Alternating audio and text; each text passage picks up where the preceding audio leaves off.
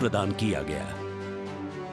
26 जनवरी 1950 को धूमधाम से मनाए गए पहले गणतंत्र दिवस के बाद से गर्व और गौरव की ये यात्रा जारी है।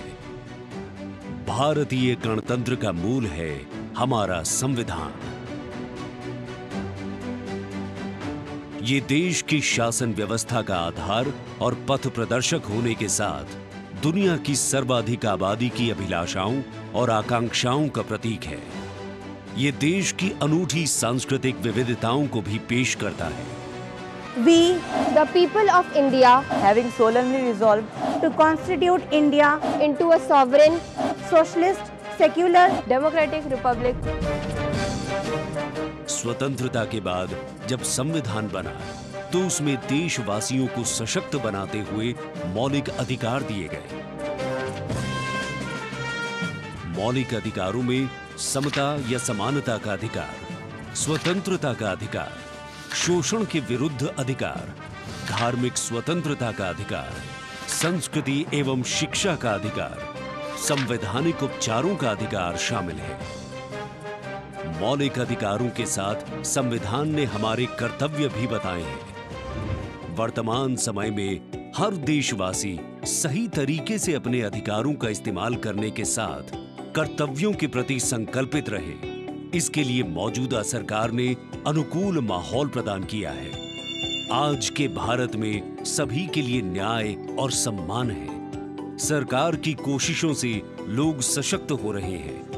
बेहतर वर्तमान के दम पर सुनहरे भविष्य के सपने को साकार करने की दिशा में कदम बढ़ा रहे हैं। करोड़ों आकांक्षाओं को साकार करते हुए ये राष्ट्र दुनिया भर में मिसाल कायम करते हुए नए भारत का निर्माण कर रहा है।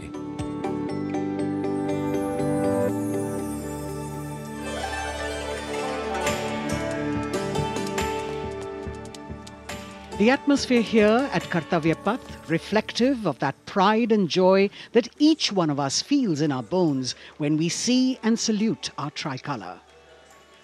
We in the commentary box will be from time to time updating you with the different aspects of today's parade.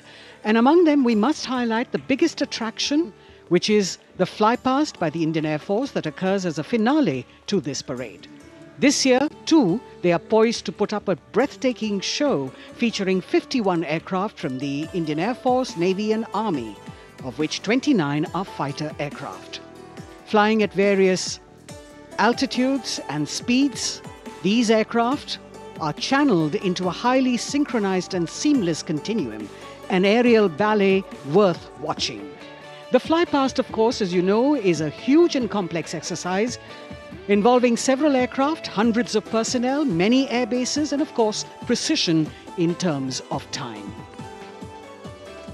75वें गणतंत्र दिवस का राष्ट्रीय पर्व हर भारतीय के लिए गर्व और गौरव का अवसर है। गणतंत्र दिवस के इस पावन अवसर पर राष्ट्रीयता के रंगों से दमकता कर्तव्य पथ हजारों की संख्या में, जहां पर आम जनता 42,000 टिकट आम जनता के लिए उपलब्ध कराए गए हैं। और इस आकर्षक परेड में देश की समृद्ध सांस्कृतिक विरासत और उन्नत सामरिक शक्ति का अविस्मरणीय प्रदर्शन होता है और उसे पूर्णता प्रदान करता है भारतीय वायुसेना का फ्लाईपास्ट। इस वर्ष की परेड के आकर्षक फ्लाईपास्ट में 51 वायुयान भाग ले रहे हैं, जिसमें लड़ाकू विमान शामिल है, हेलीकॉप्टर शामिल है, परिवहन विमान भी शामिल है। देश की वायुसीमा की रक्षा के लिए सतत मुस्तैद भारतीय वायुसेना के कुशल पायलट्स लगातार उन्होंने कठिन अभ्यास किया है और आज आयोजित होने वाले फ्लाईपास्ट को वर्तमान स्वरूप प्रदान किया है।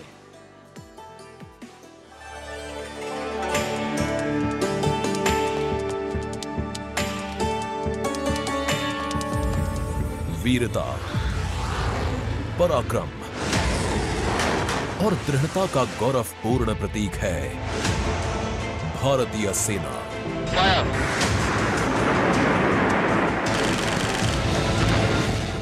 भारतीय सेना के शौर्य और अदम्य साहस के गौरवशाली प्रदर्शन को समेटे गणतंत्र दिवस पर होगा भव्य फ्लाईपास्ट।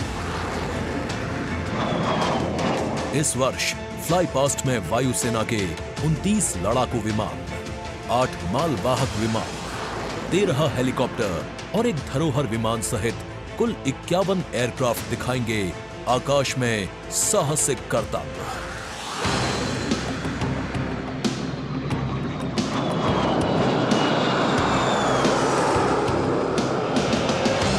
कर्तव्य पथ साक्षी बनेगा तेजस, सुखोई और राफेल जैसे विमानों के हैरत अंगेज कर देने वाले एयर शो का। इस फ्लाई पास्ट में भरी जाने वाली हर एक उड़ान की होगी एक खास थीम जो देगी विशेष संदेश। सबसे पहले आकाश में दिखेगा ध्वज फॉर्मेशन। इसमें 4 मी-17 हेलीकॉप्टर तीनों सेनाओं के झंडे और भारतीय तिरंगे को लहराकर इस पर्व को शुरू करेंगे। इसके बाद बारी होगी रुद्र की। इसमें 4 advanced light helicopter diamond formation के जरिए पेश करेंगे असाधारण करतब। बास की तरह पैनी नजर रखने वाले शूरवीरों का नायाब प्रदर्शन होगा फॉर्मेशन बास में।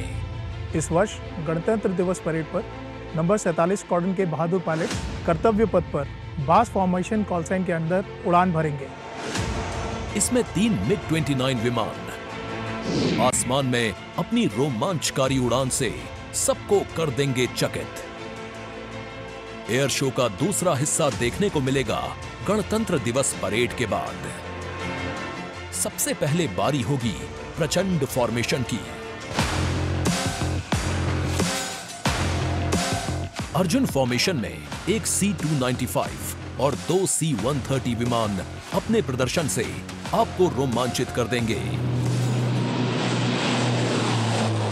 मुझे अत्यंत गर्व है कि मेरे अफसर और वायु सैनिक इस गणतंत्र दिवस फ्लाई पास्ट के हिस्सा हैं। इसके बाद अगले कुछ मिनटों तक आसमान में हैरत अंगेज कारनामों से आपको रोमांच में सराबोर करने के लिए वायु योद्धा पेश करेंगे तिरंगा फॉर्मेशन। इसमें शामिल होंगे 5 Sarang advanced light helicopter. 200 squadron की तरफ से देश के 75वें गणतंत्र दिवस की हार्दिक शुभकामनाएं।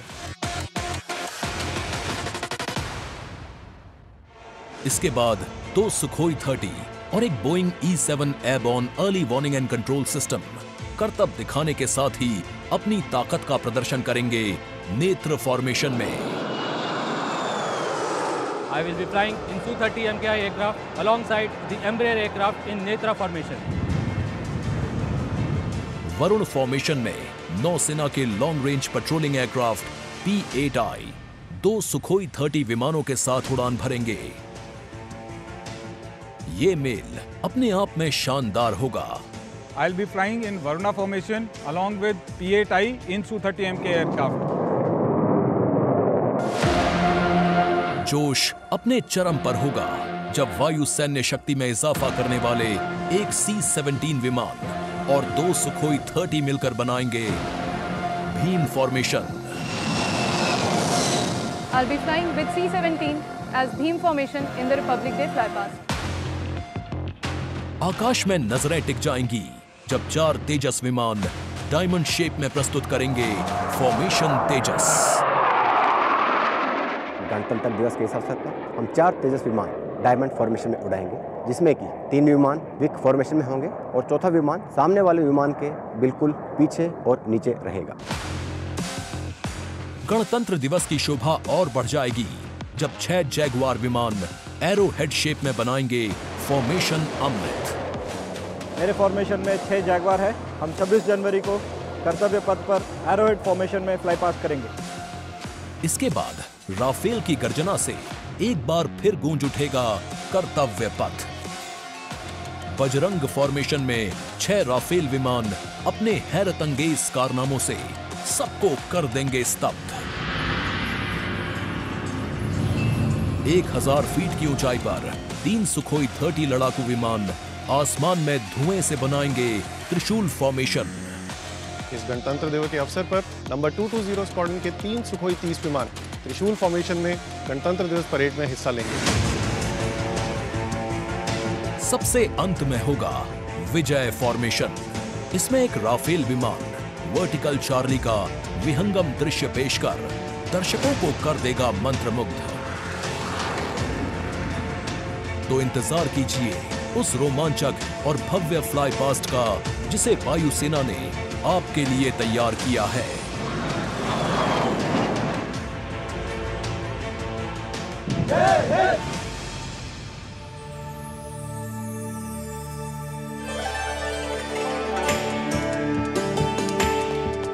भारतीय वायुसेना भारत का गौरव, और यहाँ कर्तव्य पथ पर इस बार सजावट कुछ विशेष है।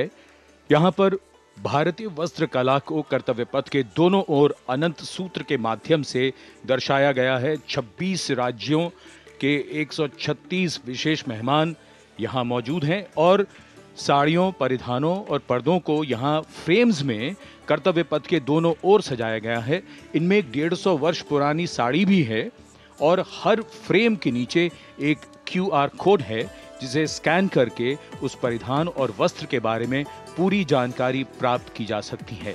संस्कृति मंत्रालय की ये पहल और कर्तव्य पथ पर अनंत सूत्र का संदेश देने के लिए विशेष मेहमान 136 विशेष अतिथि अलग अलग दीर्घाओं में यहाँ पर मौजूद हैं, जिन्होंने अपने प्रदेश की पारंपरिक वेशभूषा का यहाँ पर प्रदर्शन किया है।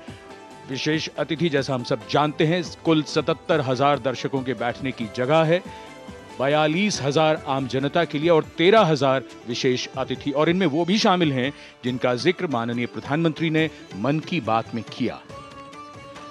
With 108 episodes to its credit, Man Ki Baat remains a unique and outstanding radio program, standing out as one of its kind globally.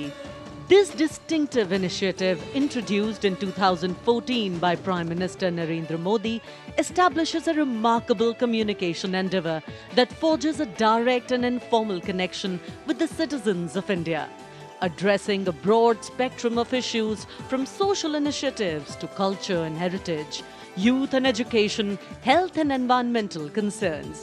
The radio program serves as a crucial instrument in fostering unity by transmitting the PM's thoughts and perspectives to the public. Its significance transcends conventional governance, acting as a platform that not only imparts information but also establishes connections, bringing together the diverse fabric of the Indian populace.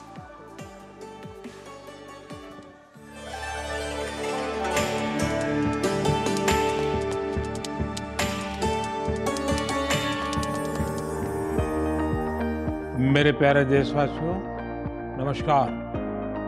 मन की बात यानी आपके साथ मिलने का एक शुभ अवसर।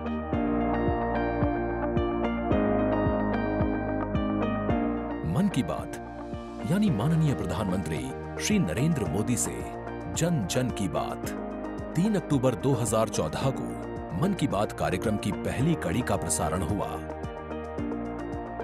तब से लेकर आज तक ये कार्यक्रम हर महीने के आखिरी रविवार को सुबह 11 बजे प्रसारित होता रहा है। सियावर रामचंद्र की जय। मेरे प्यारे देशवासियों, मैं नासिक धाम पंचवटी से कर रहा हूं। पंचवटी वो पावन धरा है जहां प्रभु श्री राम ने काफी समय बिताया था। इसी भाव के साथ आप सभी राम भक्तों को कोटि कोटि नमन। जय सिया राम। राजनीति से अलग हटकर ये कार्यक्रम जन भावनाओं से प्रेरित होता है, यानी मन की बात में लगातार उन मुद्दों और चुनौतियों पर चर्चा की जाती है जिनका देश और देश के नागरिक हर दिन सामना करते हैं। गांव से निकला हुआ एक छोटा सा अभियान सेल्फी विद डॉटर को अंतर्राष्ट्रीय बनाने के लिए मन की बात कार्यक्रम का बेहद सराहनीय योगदान है। हमें नहीं पता था कि ऑनरेबल प्राइम मिनिस्टर हमें टेल एंड पे बॉर्डर के विलेज में भी देख रहे हैं, त्रेवा गांव में। जब उन्होंने लाइव होकर कोई 5.5 मिनट बॉर्डर विलेज त्रेवा में जम्मू में हमसे बात की, ये हमारे लिए गौरवमय बात है कि ऑनरेबल प्राइम मिनिस्टर हमें ये बात बोल रहे हैं। लगभग हर स्तर पर मन की बात कार्यक्रम ने सकारात्मकता की भावना के माध्यम से परिवर्तनकारी भूमिका निभाई है और कहीं न कहीं नकारात्मक दृष्टिकोण को सिरे से नकार दिया है। संभवतः इस कार्यक्रम की सबसे खास एवं रोचक बात ये रही है कि ये देश के 100 करोड़ से भी ज्यादा नागरिकों के बीच संचार के बेहद लोकप्रिय और सर्वसुलभ माध्यम यानी रेडियो के जरिए एक दूसरे से जुड़ने का साधन बन चुका है। वोकल फॉर लोकल का ये अभियान पूरे देश की अर्थव्यवस्था को मजबूती देता है। माननीय प्रधानमंत्री श्री नरेंद्र मोदी ने 23 अप्रैल 2023 को प्रसारित मन की बात कार्यक्रम के 100वें एपिसोड को ऐतिहासिक बताते हुए देशवासियों को बधाई दी थी और सभी को धन्यवाद भी दिया। आपने मुझे मन की बात के 100वें एपिसोड पर बधाई दी है, लेकिन मैं सच्चे दिल से कहता हूं, दरअसल बधाई के पात्र तो आप सभी मन की बात के श्रोता हैं, हमारे देशवासी हैं।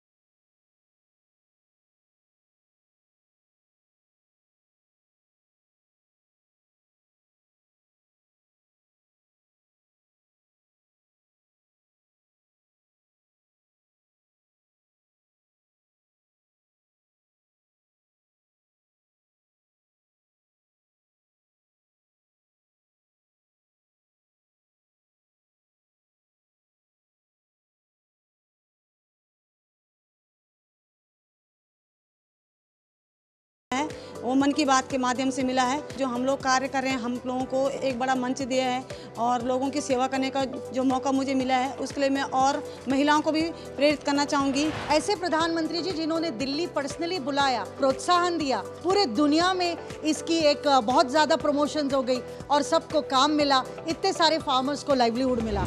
कोरोना काल के दौरान प्रधानमंत्री के मन की बात के एपिसोड्स में कोरोना योद्धाओं का नाम लेकर प्रधानमंत्री जी ने देशवासियों से उन्हें सम्मानित करने की अपील की और देश के नागरिकों को वैक्सीन के विकास के चरणों से अवगत कराया।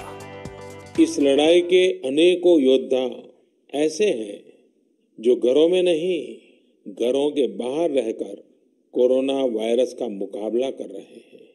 जो हमारे फ्रंटलाइन सोल्जर्स हैं, पैरामेडिकल स्टाफ हैं, ऐसे साथी जो कोरोना को पराजित कर चुके हैं, आज हमें उनसे प्रेरणा लेनी है। 3 अक्टूबर 2014 से अब तक की अपनी अविस्मरणीय यात्रा के क्रम में मन की बात कार्यक्रम एक जन आंदोलन बन चुका है।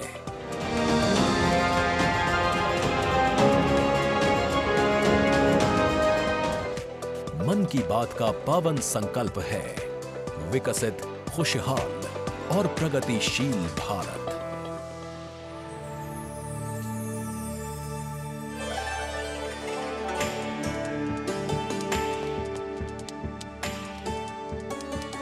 In fact, it's also very heartwarming to note today that many people who were specially mentioned in the Man Ki Baat program by the Prime Minister have also been invited here as special invitees by the PMO.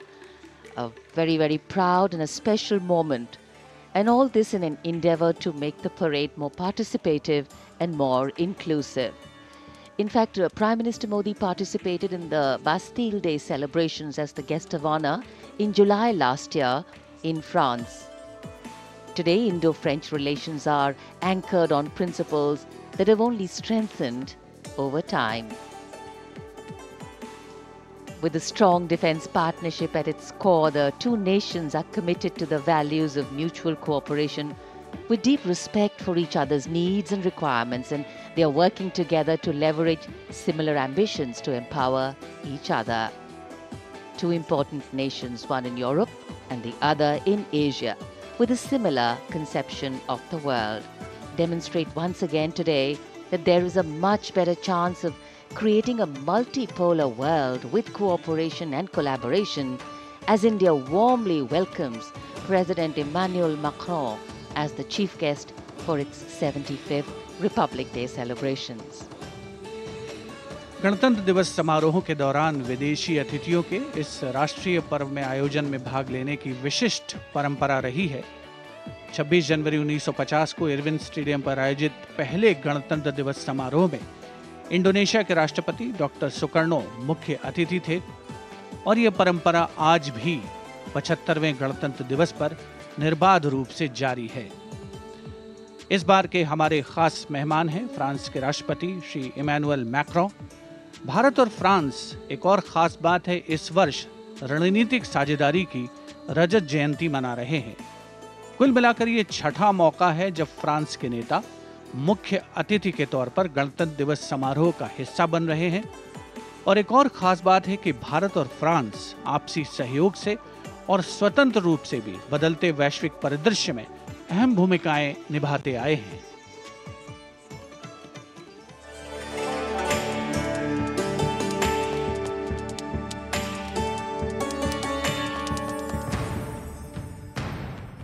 Bharat और France, विश्वास, सम्मान और प्रतिबद्धता, दोनों देशों के द्विपक्षीय संबंध समय के साथ और होते जा रहे हैं प्रगाढ़। प्राइम मिनिस्टर एलिजाबेथ बॉर्न मुझे एयरपोर्ट पर रिसीव करने आई थी। ये आत्मीयता सिर्फ दो देशों के नेताओं के बीच नहीं है, बल्कि ये भारत फ्रांस की अटूट दोस्ती का प्रतिबिंब है।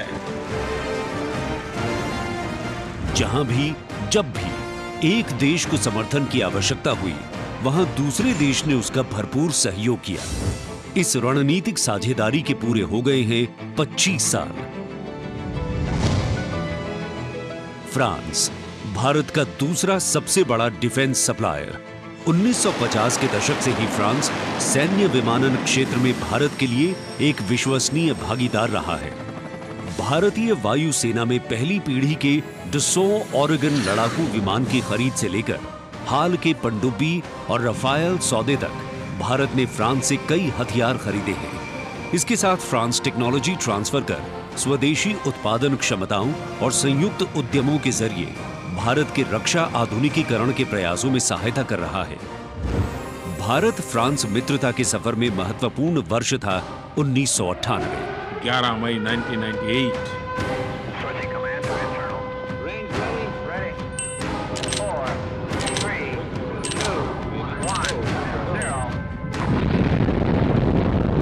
जब भारत ने एशिया में उभरती हुई महाशक्ति के रूप में परमाणु परीक्षण किया, तब तत्कालीन फ्रांसीसी राष्ट्रपति जैक शिराक ने भारत का साथ दिया।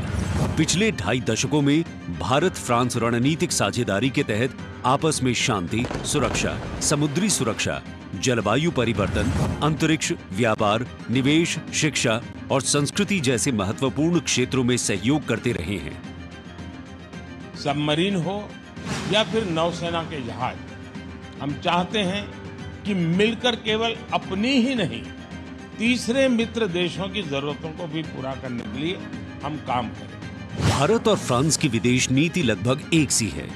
दोनों ही देश स्वतंत्र रणनीतिक स्वायत्ता में यकीन करते हैं। सुरक्षा परिषद का स्थायी सदस्य होने की वजह से फ्रांस ने काउंटर टेररिज्म, आतंकियों पर लगाम लगाने और मिसाइल कंट्रोल रेजीम में भारत का साथ दिया है। हमारे सशस्त्र बल नियमित बातचीत कर रहे हैं और पूरा योगदान कर रहे हैं ताकि इस क्षेत्र में शांति और सुरक्षा बनी रहे और अंतर्राष्ट्रीय कानून का सम्मान रहे।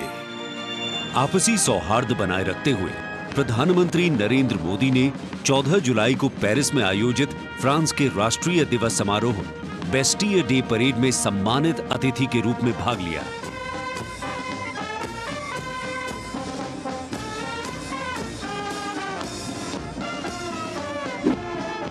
वहीं इमैनुअल मैक्रों ने सितंबर में नई दिल्ली में आयोजित G20 शिखर सम्मेलन में भाग लिया। भारत कहता है वसुधैव कुटुंबकम, यानी पूरा विश्व एक परिवार है। इसी भावना के साथ भारत और फ्रांस 21वीं सदी की अनेक चुनौतियों से निपट रहे हैं।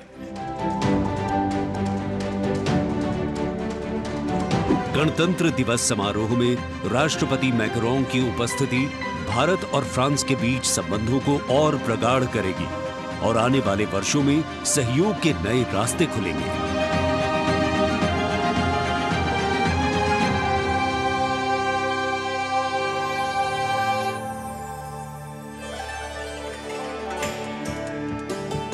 It is a well-established fact that women play an integral part in any society. It is through the empowerment of women that societies can ensure their growth as well, and the government of India has been focused on promoting Nari Shakti in the country. It is committed to improve women's lives and remove any bottlenecks that come in the way of their progress. During the last 9 years, the central government has launched numerous welfare schemes aimed to empower women and make them lead India's development journey. This year, in addition to larger participation of women in the parade, we also have special invitees from various sectors of industry, manufacturing sector, maintenance workers, women space scientists, and many more. Around 13,000 special invitees of the Prime Minister being given the pride of place, making the whole event inclusive, participative, and truly democratic. A republic that is by the people, for the people, and of the people. कर्तव्य पथ पर विशेष मेहमानों को आमंत्रित किया गया है, जिसमें सुनिश्चित किया गया है कि हर वर्ग की भागीदारी इस समारोह में हो।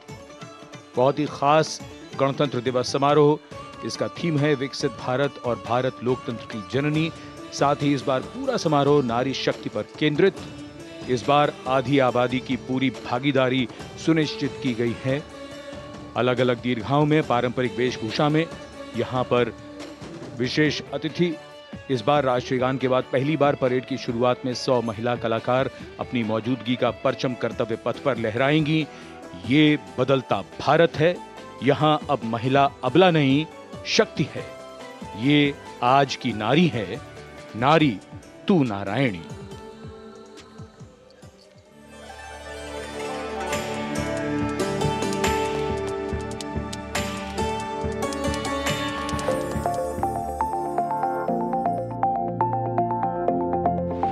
यत्र नार्यस्तु पूज्यन्ते रमन्ते तत्र देवताः। जहां नारी का सम्मान होता है, वहां सुख और समृद्धि का स्वाभाविक रूप से वास होता है। सशक्त और समर्थ महिलाएं हमेशा से ही भारत की गौरवशाली संस्कृति की पहचान रही हैं। मैं भी एक बेटी हूं और मेरी भी एक बेटी है। Women empowerment, I feel really safe and happy right now. Gargi Yajnavalkya का शास्त्रार्थ हो या फिर मैत्रेयी और यामी जैसी विदुषियों का ज्ञान, इन विदुषियों, इन ऋषिकाओं ने हमेशा से ही भारत के समाज का मार्गदर्शन किया है। मैं धरा हूँ।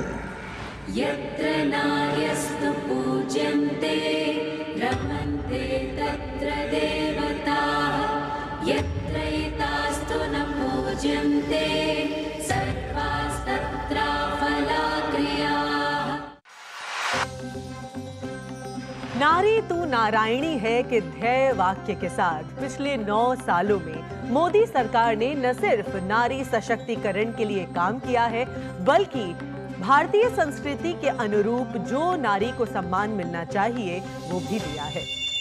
India's vision is not just of development which benefits women. It is of women-led development where women lead the journey of progress. समावेशी शासन के एक नए युग की शुरुआत करते हुए पिछले 9 सालों में प्रधानमंत्री नरेंद्र मोदी के नेतृत्व में महिला सशक्तिकरण को चरितार्थ किया गया है। देश में समान प्रतिनिधित्व के लक्ष्य के साथ अमृत काल में समावेशी संसदीय लोकतंत्र की मजबूत नींव रखने के लिए नारी शक्ति वंदन विधेयक संसद से पारित किया गया। The bill is passed by the constitutionally required majority. ताकि लोकतंत्र के मंदिर में महिलाओं की बात प्रबल रूप से रखी जा सके और उनके मुद्दों पर अधिक जोरदार ढंग से चर्चा की जाए। नारी शक्ति बंधन अधिनियम, इसके माध्यम से हमारा लोकतंत्र और मजबूत होगा। मुस्लिम महिलाओं को 3 तलाक के दंश से छुटकारा दिलाने की आवाज लंबे समय से उठती रही थी, लेकिन दूसरी बार सत्ता में आने के तत्काल बाद पीएम नरेंद्र मोदी की सरकार ने राजनीतिक इच्छा शक्ति दिखाई और मुस्लिम महिलाओं को ट्रिपल तलाक के दंश से छुटकारा दिलाने का काम किया।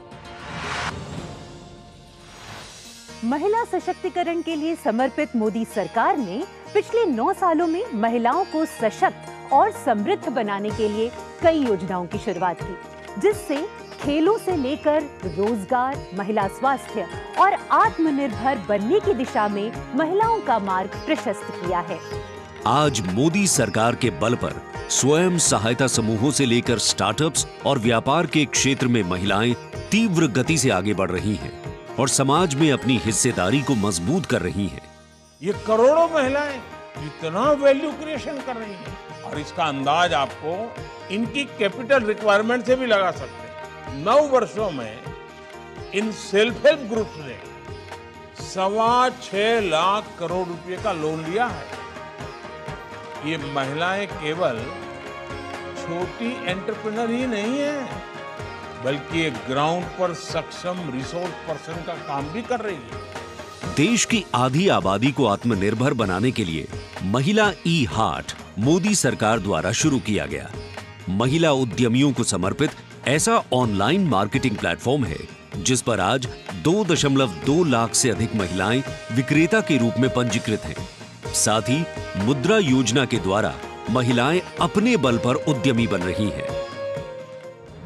जहां बेटी बचाओ बेटी पढ़ाओ, कन्या भ्रूण हत्या रोकने और बेटियों को शिक्षित बनाने की दिशा में बहुत बड़ा कदम है, वहीं पीएम आवास योजना के अंतर्गत महिलाओं के नाम पर आवास उपलब्ध कराया जा रहा है। पीएम आवास योजना के जो 3 करोड़ से अधिक घर बने, उनमें से अधिकांश महिलाओं के ही नाम है। आज इस व्यवस्था से उन्हें कितना बड़ा सपोर्ट मिला। पीएम आवास ने महिलाओं को घटते आर्थिक फैसलों में एक नई आवाज दी है। मोदी सरकार ने 3 करोड़ गरीबों को घर दिए, जिनमें से 75% महिलाओं को दिए गए। प्रधानमंत्री उज्ज्वला योजना के माध्यम से महिलाओं को धुएं से मुक्ति दिलाने के लिए 9 करोड़ से अधिक एलपीजी कनेक्शन दिए गए हैं। चाय बनाए तो पिलाओ ना फिर।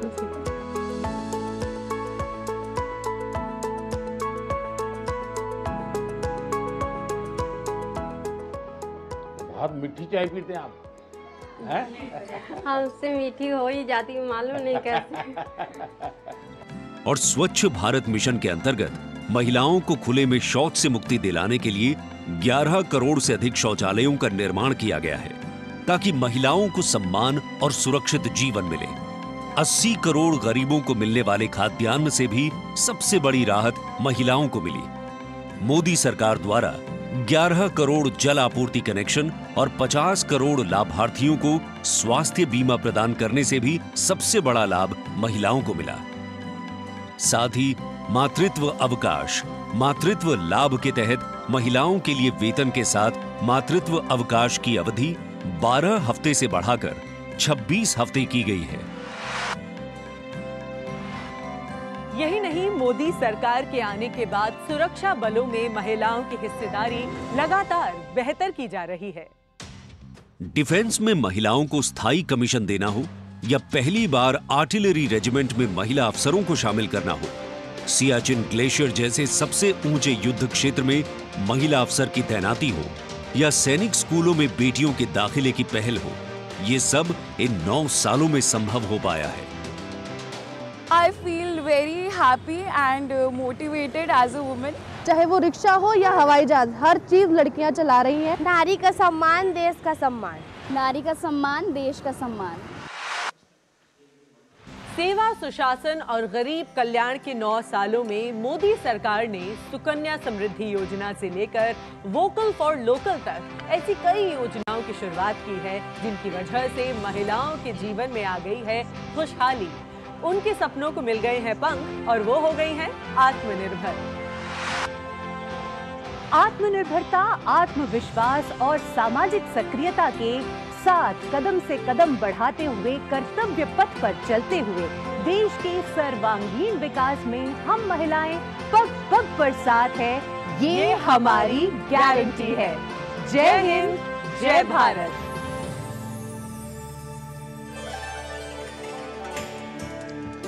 Empowering women, empowering communities, and thus empowering a nation. Kartavya Path on either side. People kitted out in their warm winter woolens. Got up early in the morning. The day dawned a little foggy, but now I think the warmth of the sun slowly warming the bones which were chilled in the morning, absolutely. So January is a cold month in Delhi. And once the parade begins, we shall see faces light up more, the sun climb higher, and of course, excitement will touch the sky. People in their traditional attire, special invitees from different parts of the country. And here, this is a splendid view of the forecourt of Rashtrapati Bhavan, the official residence of the President of India, and the dome that crowns Rashtrapati Bhavan, one of the most distinctive features of the building. This is the Jaipur column, topped by the Star of India. And here, ready to receive the Supreme Commander of the Armed Forces, the President of India, Srimati Droupadi Murmu, who will arrive here in a short while from now. माननीय श्रीमती द्रौपदी मुर्मू के राष्ट्रपति पद पर आसीन होने के साथ भारतीय लोकतंत्र की नई भूमिका रेखांकित हुई है। श्रीमती द्रौपदी मुर्मू का भारत के 15वें राष्ट्रपति के रूप में निर्वाचन एक ऐतिहासिक क्षण है। उनकी नियुक्ति देश के सामाजिक और राजनीतिक परिदृश्य में एक महत्वपूर्ण और शक्तिशाली संदेश देती है। हम सब जानते ही हैं, श्रीमती द्रौपदी मुर्मू के पास एक लंबा और सफल राजनीतिक करियर है। साथ ही उनके पास प्रशासन और संवैधानिक मामलों का गहन ज्ञान भी है। देशवासियों, 75वें गणतंत्र दिवस में कर्तव्य पथ पर माननीय श्रीमती द्रौपदी मुर्मू द्वारा परेड की सलामी लेना कोई मामूली घटना नहीं है। ये राष्ट्रीय गौरव का क्षण है, जो समानता के प्रति हमारे संविधान की प्रतिबद्धता को दर्शाती है। भारतीय लोकतंत्र संविधान स्वतंत्र न्यायपालिका, स्वतंत्र मीडिया और जवाबदेह शासन पर टिका हुआ है।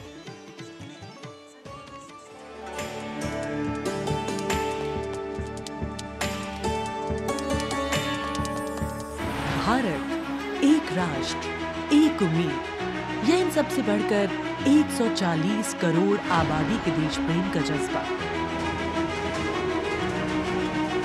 दुनिया के सबसे बड़े लोकतंत्र भारत का स्वर्णिम अध्याय है। संघर्षशील और कर्मठ देश की प्रथम नागरिक राष्ट्रपति द्रौपदी मुर्मू।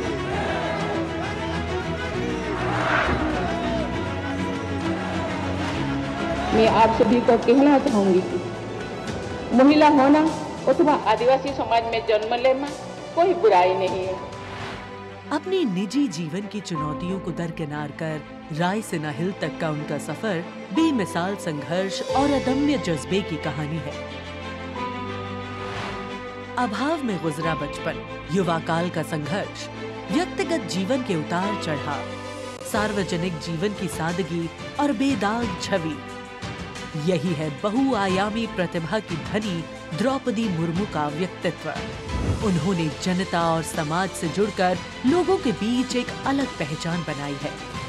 साल 1979 में भुवनेश्वर के रमा देवी महिला कॉलेज से स्नातक करने वाली द्रौपदी मुर्मू ने अपने पेशेवर करियर की शुरुआत ओडिशा सरकार के सिंचाई विभाग में क्लर्क की नौकरी से की। क्लर्क की नौकरी छोड़ने के बाद उन्होंने राय रंगपुर में एक शिक्षक के तौर पर भी काम किया। जाके क्या बनना चाहती हो? टीचर। Very good. टीचर मतलब क्या होता है जानती हो?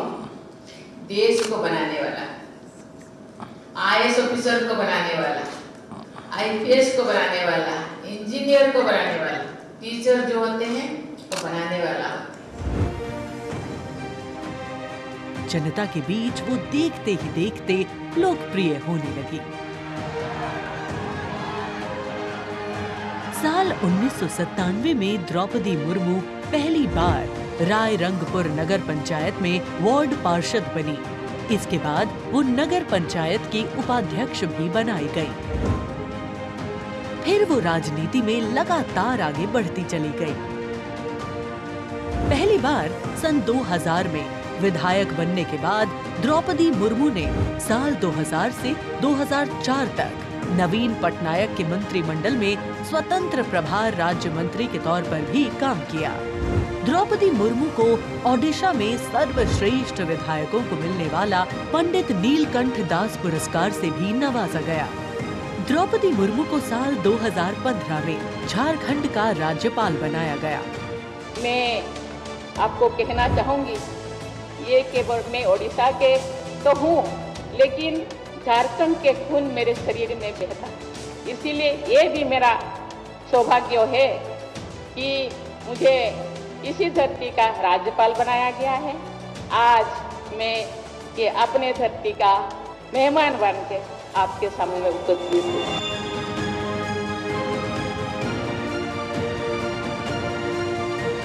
देश के प्रथम नागरिक के रूप में राष्ट्रपति मुर्मू देश के युवाओं में अटूट विश्वास रखती है।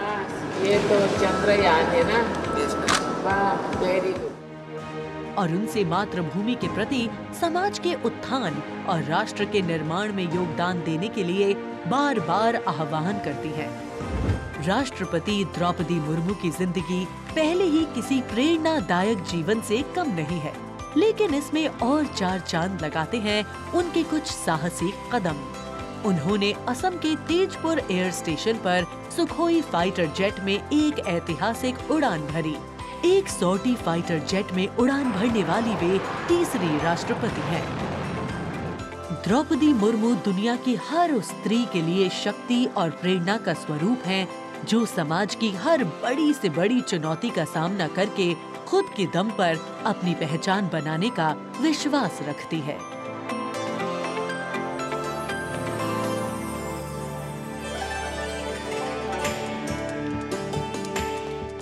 गणतंत्र दिवस हमारा राष्ट्रीय पर्व है।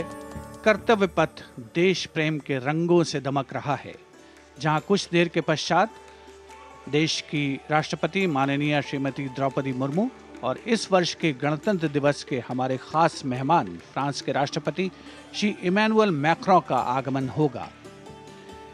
महामहिम श्री इमैनुअल मैक्रों फ्रांस के 5वें गणराज्य के 8वें राष्ट्रपति हैं। उन्होंने देश को एक सक्षम नेतृत्व प्रदान किया है, युवा नेतृत्व जिसने हर क्षेत्र में आशातीत विकास किया है, जन भागीदारी सुनिश्चित की है और सबसे खास बात, भारत और फ्रांस के जो आपसी संबंध हैं विश्व बंधुत्व पर आधारित हैं। सामरिक साझेदारी भी उतनी ही महत्वपूर्ण है। 1977 में जन्मे हैं श्री इमैनुअल मैक्रों और फ्रांस को एक अनुकरणीय नेतृत्व देने का सक्षम प्रयास करते नजर आते हैं। Friends, this year we are celebrating the 25th anniversary of the India-France strategic partnership. As was mentioned, India and France enjoy a special bond, and as strategic partners we share a high degree of convergence on a range of regional and global issues. Some of you may recall that in July 2023, Prime Minister Modi was the guest of honor at the Bastille Day parade held in Paris. Later in September, President Macron was our honored guest for the Leaders Summit in India for the G20. President Emmanuel Macron is the 5th head of state from France to be accorded the honor of being the chief guest at the Republic Day parade, and the 6th time that a French leader will attend the celebrations as chief guest since 1976. He has a close relationship with Prime Minister Modi, and France has emerged as one of India's closest partners in Europe. We now would like to learn a little more about this year's Republic Day parade. Chief guest, President Emmanuel Macron.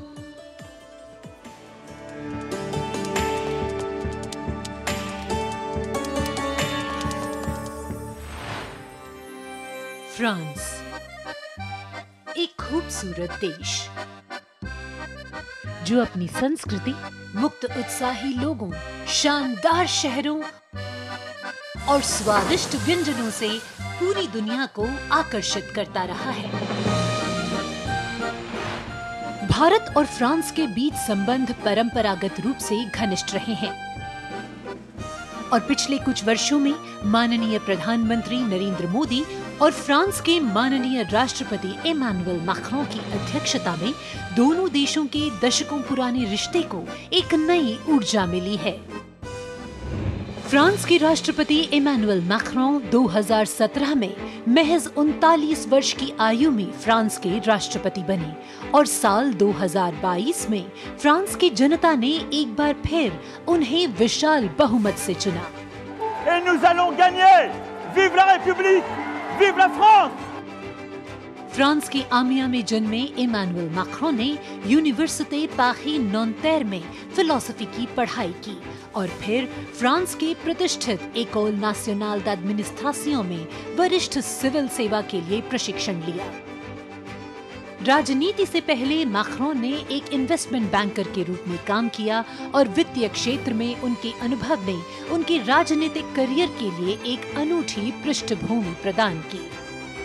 अपने राजनीतिक सफर की शुरुआत में Macron ने विभिन्न मंत्रियों के सलाहकार के रूप में काम किया और फिर वर्ष 2012 में तत्कालीन राष्ट्रपति फ्रांसवा ओलांद ने मैक्रों को उप महासचिव के रूप में नियुक्त किया।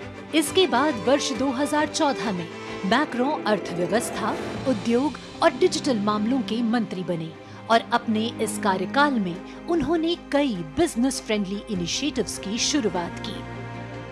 मैक्रों की राजनीतिक यात्रा का सबसे बड़ा मोड़ तब आया जब उन्होंने साल 2014 में आमिया में एक नई पार्टी En Marche की स्थापना की। मैक्रों के दल को वामपंथियों से लेकर केंद्रवादियों और केंद्र दक्षिणपंथी राजनेताओं और दलों का समर्थन मिला। जब हम अपना मूवमेंट देखते हैं तो मैं जानता हूं कि हम सफल होंगे। हाँ, हम सफल होंगे फ्रांस और फ्रेंच लोगों को यूनिफाई करने में और स्वीकार कराने में। और फिर आया वो ऐतिहासिक पल जब मैक्रों ने अपनी प्रतिद्वंद्वी मारीन ला पेन को भारी बहुमत से हराकर वर्ष 2017 का राष्ट्रपति चुनाव जीता। प्रधानमंत्री नरेंद्र मोदी और फ्रांस के राष्ट्रपति इमैनुअल मैक्रों ने सदैव लोकतांत्रिक मूल्यों, मौलिक स्वतंत्रता और मानवाधिकार के प्रति प्रतिबद्धता जाहिर की है, जो आश्वासन देता है कि बदलते वैश्विक परिदृश्य में दोनों देश अग्रसर होने के लिए तैयार हैं।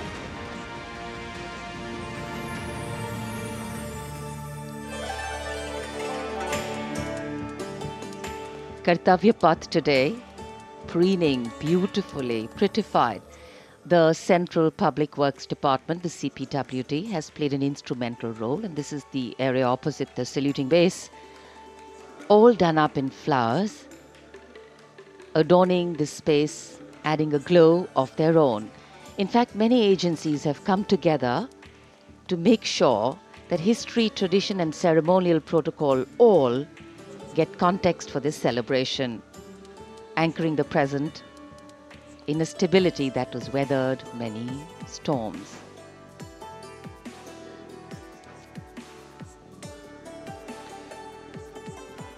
Signal 1 army headquarter signal regiment, जो कर्तव्य पथ से लेकर राष्ट्रीय समर स्मारक तक कई किलोमीटर के क्षेत्र में संचार और ध्वनि का जिम्मा संभाले हैं, जिसमें पब्लिक एड्रेस सिस्टम और स्पीकर्स बहुत महत्वपूर्ण यहां मौजूद दर्शकों के लिए।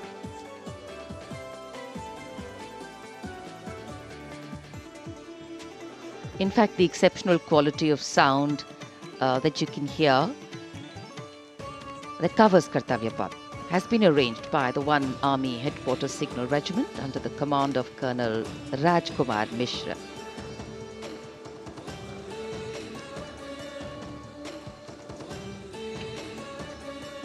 माननीय राष्ट्रपति के आगमन पर राष्ट्रगान के समय 21 तोपों की सलामी लेफ्टिनेंट कर्नल विकास कुमार के नेतृत्व में दी जाएगी। गन पोजीशन ऑफिसर हैं सूबेदार अनूप सिंह। शुभ कार्य से पहले अनुष्ठान भी पूरे किए जाते हैं। और जिन तोपों से ये सलामी दी जाएगी उनका निर्माण भारत में ही किया गया है।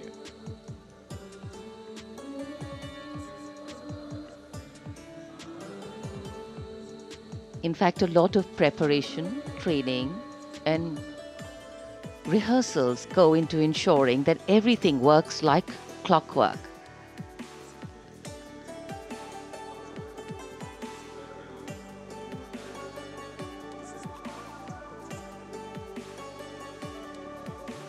It's a proud moment for every soldier, every participant here to take part in this parade. And right across our commentator's booth is the Parade Control Center, where every movement, the music, the coming on of the music and the fading out, everything is going to be controlled here from the Parade Control Center. कई एजेंसियां मिलकर पूरे समन्वय के साथ काम करती हैं और फिर इस विशाल और भव्य समारोह का खूबसूरत आयोजन होता है। इधर दूरदर्शन ने आप तक उत्तम प्रसारण पहुंचाने के लिए कैसे कैसे इंतजाम किए हैं, आइए देखते हैं।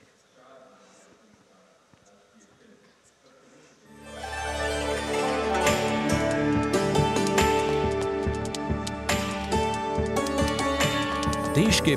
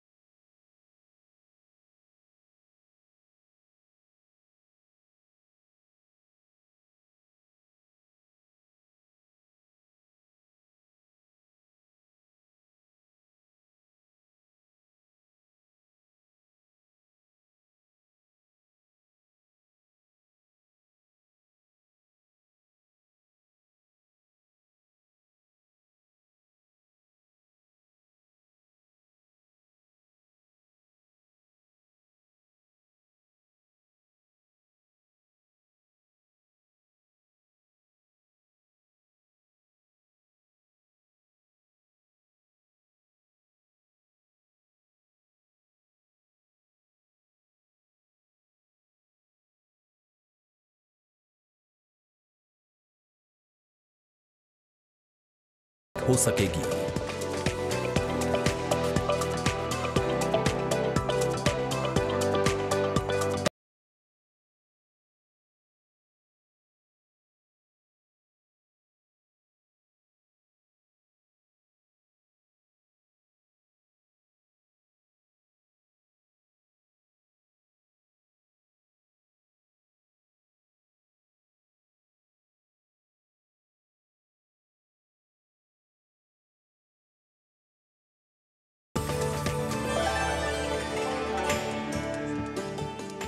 The elaborate arrangements made by Doordarshan to bring you this ceremony live from Kartavya Path.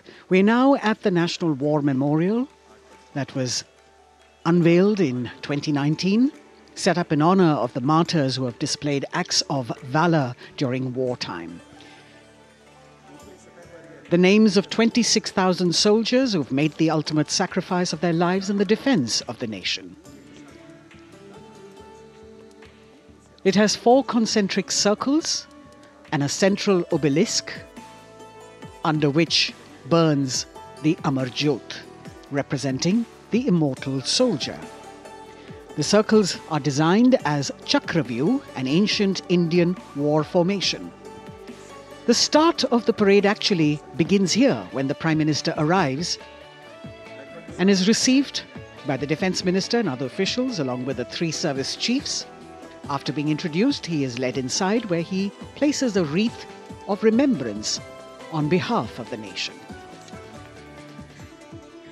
The National War Memorial, representing the gratitude of a nation to its armed forces.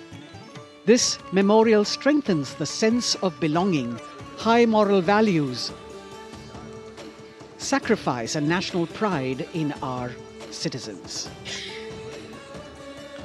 राष्ट्रीय समर स्मारक हमें उन बहादुर सैनिकों के अप्रतिम शौर्य, असाधारण वीरता और सर्वोच्च बलिदान की याद दिलाता है, जिन्होंने मातृभूमि की रक्षा के लिए हंसते हंसते अपने प्राण न्योछावर कर दिए थे।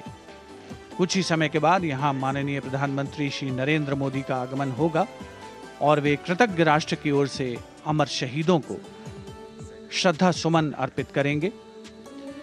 राष्ट्रीय समर स्मारक पर 4 चक्र बनाए गए हैं, जिसमें आजादी के बाद भारतीय सेना की भागीदारी वाले 6 युद्धक अभियानों की भी जानकारी दी गई है। अमर चक्र पर 15.5 मीटर ऊंचा स्मारक स्तंभ है, जिसमें अमर जवान ज्योति प्रज्वलित है। परमवीर चक्र से सम्मानित सभी 21 अमर बलिदानियों को विशेष सम्मान दिया गया है राष्ट्रीय समर स्मारक पर, और सभी परमवीर चक्र विजेताओं की यहाँ कांस्य प्रतिमाएं लगाई गई हैं। देश आज उन्हें नमन कर रहा है। The monument, spread over 40 acres in the heart of the capital city, hallowed grounds where lie enshrined the souls of our soldiers.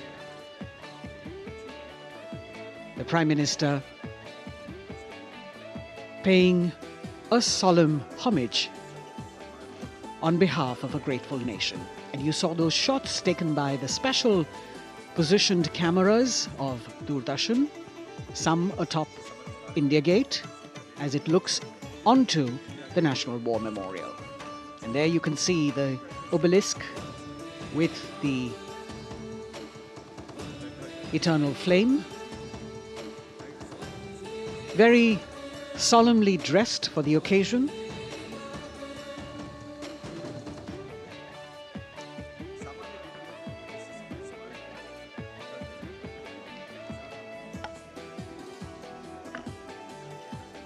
And here at the National War Memorial, there is an inter-services guard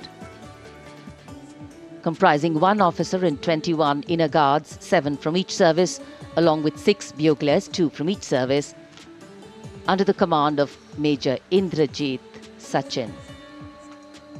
In fact, when the Prime Minister will arrive here, this guard is in attendance for the wreath-laying ceremony. And here to welcome the Prime Minister here, we have the Prime Minister's carcade going down Kartavya Path.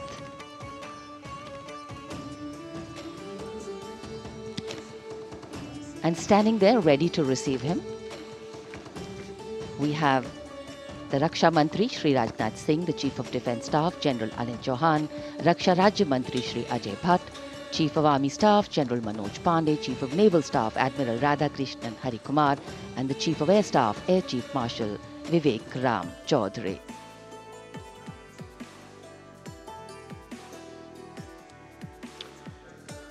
India gate और major Dhyanchand national stadium के बीच स्थित है राष्ट्रीय summer स्मारक।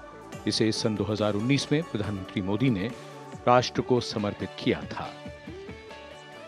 हमारे गणतंत्र दिवस समारोह की शुरुआत अमर शहीदों को श्रद्धांजलि के साथ होती है। कृतज्ञ राष्ट्र की ओर से प्रधानमंत्री शहीद जवानों को श्रद्धांजलि अर्पित करेंगे। उनका आगमन हो रहा है राष्ट्रीय समर स्मारक पर। आज के भारत का एक और तीर्थ है राष्ट्रीय समर स्मारक। ये स्मारक अपने वीर शहीदों के लिए राष्ट्र की कृतज्ञता का प्रतीक है।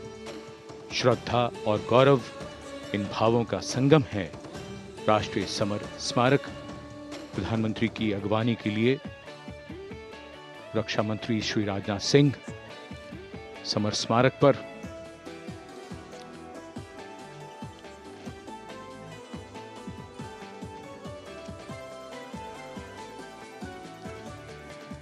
आगमन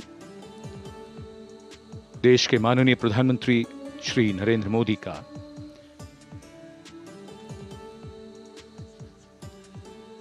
रक्षा मंत्री, रक्षा राज्य मंत्री, रक्षा सचिव और तीनों सेनाओं के अध्यक्षों से मिलते हुए और राष्ट्रीय समर स्मारक की ओर धीरे धीरे प्रस्थान करते हुए माननीय प्रधानमंत्री। Bestowing tribute, they say, is practiced not so much in words as in action, honoring and revering those who chose to embrace their lives with courage, discipline, dedication and valor is paying tribute in its finest form.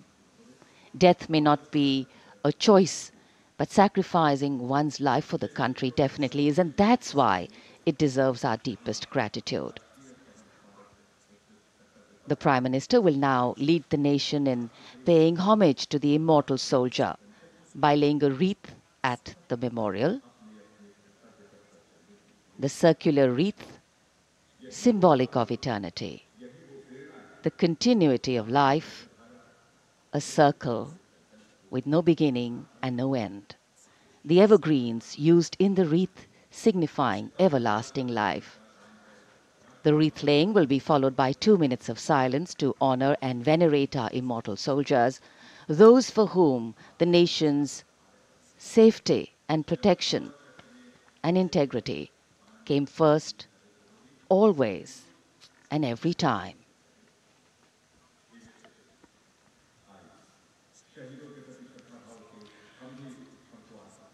प्रधानमंत्री द्वारा पुष्पांजलि अर्पित करने के बाद अंतर सेवा guard सलामी शस्त्र और फिर शोक शस्त्र प्रस्तुत करते हैं।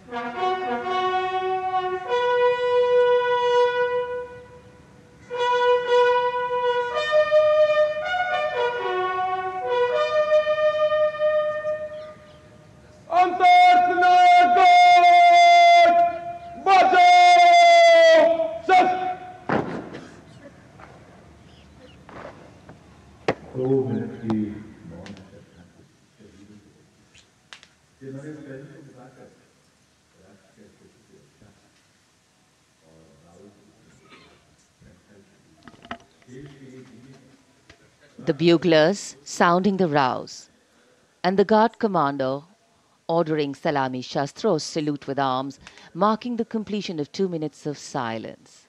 A silence where quiet meets calm and time becomes tranquil, our hearts beating for those which now lie still.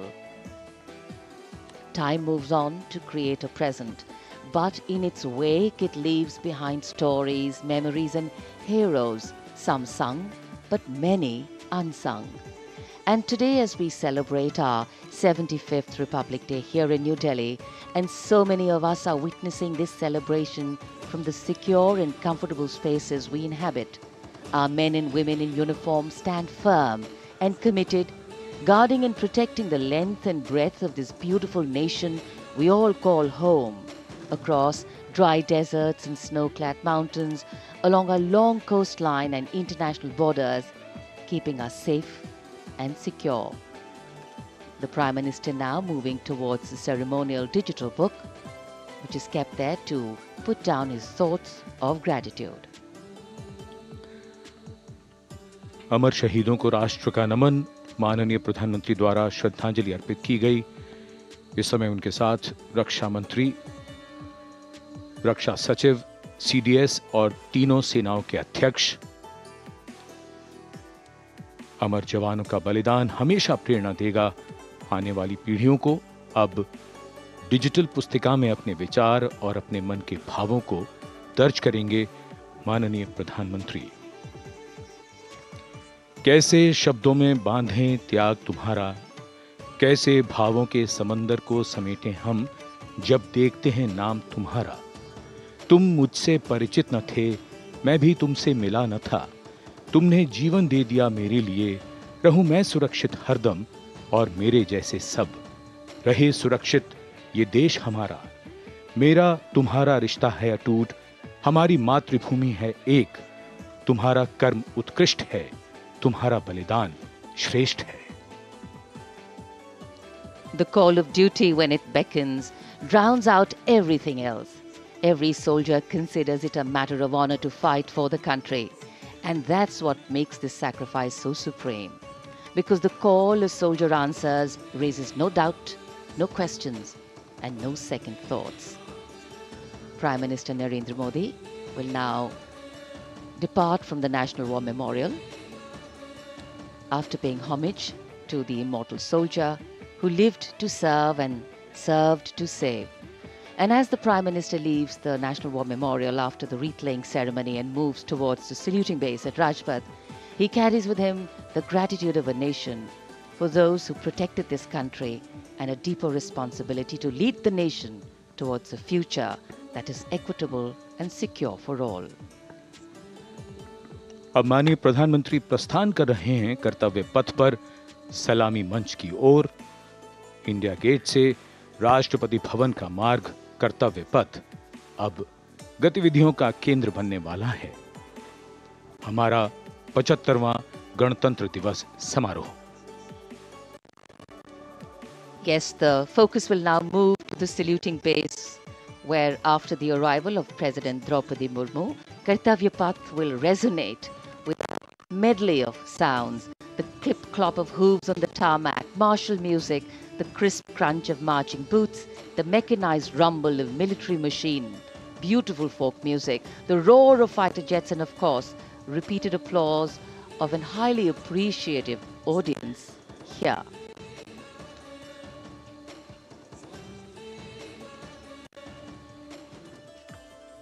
We're now at the saluting days at Kartavya Path, where we await the arrival of the Prime Minister. The first glimpse of Rashtrapati Bhavan, and you can see the presidents of India and France, Srimati Droupadi Murmu and His Excellency Emmanuel Macron, as they emerge from the Grand Darbar Hall, bedecked with the shining chandelier and velvet tapestry. Both of them being escorted by the Military Secretary, Major General Ranjit Singh Manral, and the Deputy Military Secretary, Group Captain Abhay Fansalkar. The ADCs, Major Rohit Rasgotra and Squadron Leader Saurabh Sharma, escorting the two presidents as they move to the forecourt, wherein we've got the President's bodyguard in position to give the salute to the Supreme Commander and then escort her to the saluting base on Kartavya Path. देश की सेनाओं की सर्वोच्च commander Bharat की राष्ट्रपति माननीय श्रीमती द्रौपदी मुर्मू, इस वर्ष के गणतंत्र दिवस के हमारे खास मेहमान फ्रांस के राष्ट्रपति श्री इमैनुअल मैक्रों के साथ दरबार हाल से फोर कोर्ट की ओर राष्ट्रपति भवन के प्रांगण की ओर प्रस्थान कर रही हैं। राष्ट्रपति महोदया के ठीक पीछे हैं राष्ट्रपति के सैन्य सचिव मेजर जनरल रंजीत सिंह मनराल और राष्ट्रपति के उप सैन्य सचिव ग्रुप कैप्टन अभय फंसलकर। साथ में अनुशासित ढंग से आगे बढ़ रहे हैं ADC squadron leader Saurabh Sharma और ADC major Rohit Rasgotra.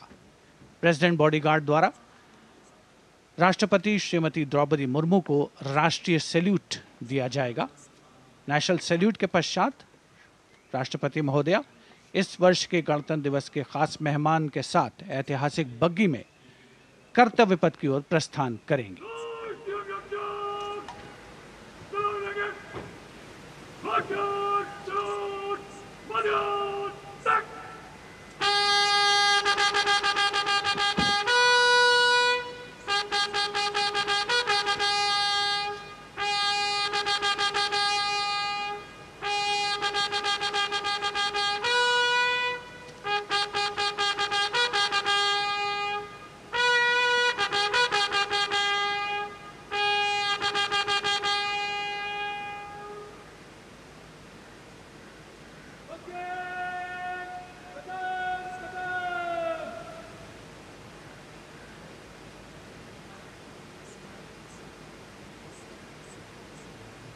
The smartly turned out President's bodyguard in the forecourt of Rashtrapati Bhavan on their magnificent horses, the senior-most regiment of the Indian Army, that is 251 years old since its raising in 1773.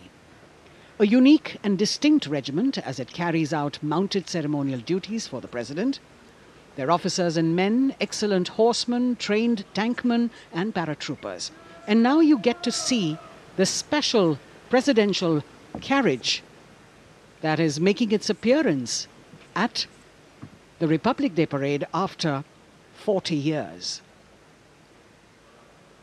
The horse-drawn buggy that has gold-plated rims and looks extremely comfortable was used by the British in the pre-independence era and later remained with the Rashtrapati Bhavan. It is used now for Republic Day functions. In fact, it was used till 1984 and then discontinued. It, of course, has an interesting history as it became part of India's history post-independence based on the toss of a coin.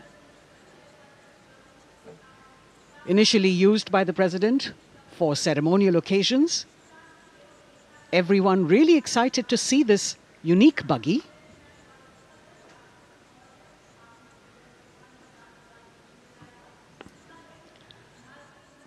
इधर कर्तव्य पथ पर माननीय प्रधानमंत्री श्री नरेंद्र मोदी का आगमन हो रहा है। राष्ट्रीय समर स्मारक पर जिन्होंने कृतज्ञ राष्ट्र की ओर से अमर शहीदों को श्रद्धा सुमन अर्पित किए, माननीय प्रधानमंत्री महोदय विधिवत स्वागत करेंगे उपराष्ट्रपति महोदय का उनके आगमन पर और उसके पश्चात माननीय राष्ट्रपति श्रीमती द्रौपदी मुर्मू का आगमन होगा। इस वर्ष के गणतंत्र दिवस के हमारे खास मेहमान फ्रांस के राष्ट्रपति श्री इमैनुअल मैक्रों का। माननीय प्रधानमंत्री श्री नरेंद्र मोदी का स्वागत रक्षा मंत्री श्री राजनाथ सिंह द्वारा।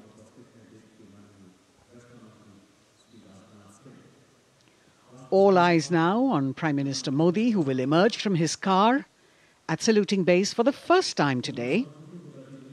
At saluting base. And we're all waiting with bated breath to see his beautiful bandhani turban with a matching cravat. His choice of the turban and formal attire, quite a matter of interest for everyone who is here.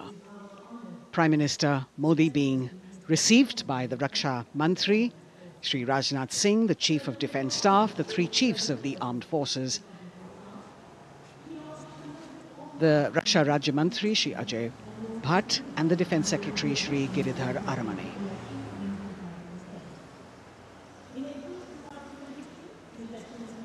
As he makes his way to the enclosures where the ministers from the cabinet, states and their families are all happy and excited to see him and greet him on the occasion of the Republic Day.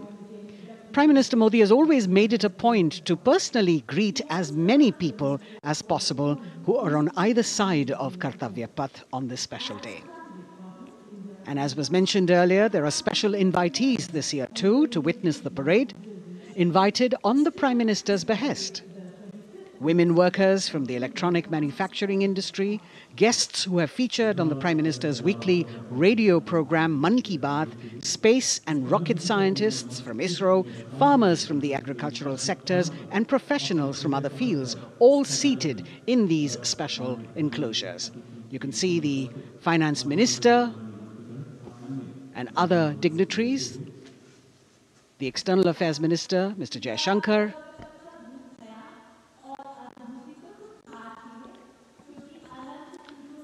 माननीय प्रधानमंत्री श्री नरेंद्र मोदी विशिष्ट अतिथि दीर्घा में केंद्रीय मंत्रिमंडल के सदस्यों, वरिष्ठ अधिकारियों, केंद्रीय गृह मंत्री, लोकसभा अध्यक्ष और सभी विशिष्ट अतिथिगणों का अभिवादन स्वीकार करते हुए प्रथम परिवार के सदस्य भी यहाँ पर 75वें गणतंत्र दिवस का हिस्सा बन रहे हैं और विशेष अनुराग उनके प्रति प्रदर्शित करते हुए माननीय प्रधानमंत्री श्री नरेंद्र मोदी बहुत ही खुशनुमा अवसर, चिरस्मरणीय अविस्मरणीय 75वां गणतंत्र दिवस। The Vice President of India, Shri Jagdeep Dhankar, and his wife, Srimati Sudesh Dhankar, have arrived here, and the Prime Minister rushing to greet them.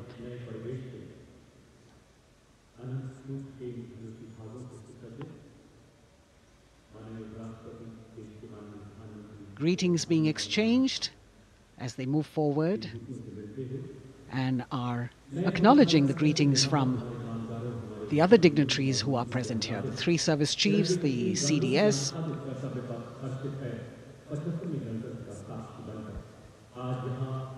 We're all now waiting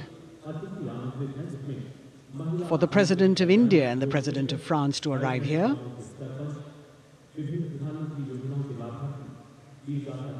As the Vice President makes his way to the special enclosure, you can see the glimpses of the stately procession with the President's bodyguard bringing the two presidents in state. To be a member of this elite regiment, the men have to be physically fit and mentally alert. The minimum height for each of the troopers is 6 feet, and it is the only regiment of the Indian Army that wears the bright red long coats with gold girdles and white breeches, a blue and gold ceremonial turban with a distinctive fan and Napoleon boots with spurs. देश की सेनाओं की सर्वोच्च commander Bharat की राष्ट्रपति माननीय श्रीमती द्रौपदी मुर्मू, उनके साथ इस वर्ष के गणतंत्र दिवस के खास मेहमान फ्रांस के राष्ट्रपति श्री इमैनुअल मैक्रों आकर्षक बग्गी में रायसीना पहाड़ी से कर्तव्य पथ की ओर अग्रसर हो रहे हैं। राष्ट्रपति महोदय का ये काफिला, प्रेसिडेंट बॉडीगार्ड की यूनिट और यहाँ कर्तव्य पथ पर प्रतीक्षारत माननीय प्रधानमंत्री श्री नरेंद्र मोदी, रक्षा मंत्री श्री राजनाथ सिंह, रक्षा राज्य मंत्री श्री अजय भट्ट, तीनों सेनाओं के प्रमुख, चीफ ऑफ डिफेंस स्टाफ और उपस्थित जनसमूह उत्कंठा से सबकी निगाहें रायसीना पहाड़ी की ओर। विशिष्ट आमंत्रित मेहमान 13,000 के आसपास देश के कोने कोने से पहुंचे हैं।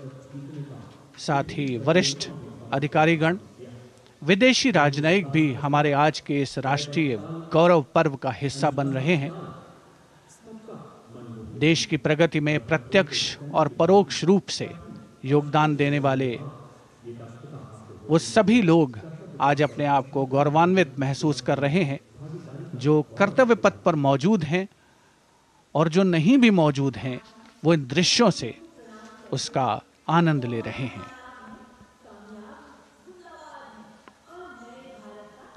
Members of the diplomatic corps representing their countries and the common man and woman of India all gathered together to celebrate this fabulous ceremony. The Prime Minister and other dignitaries waiting to receive the President of India and the President of France as they arrive down Kartavya Path.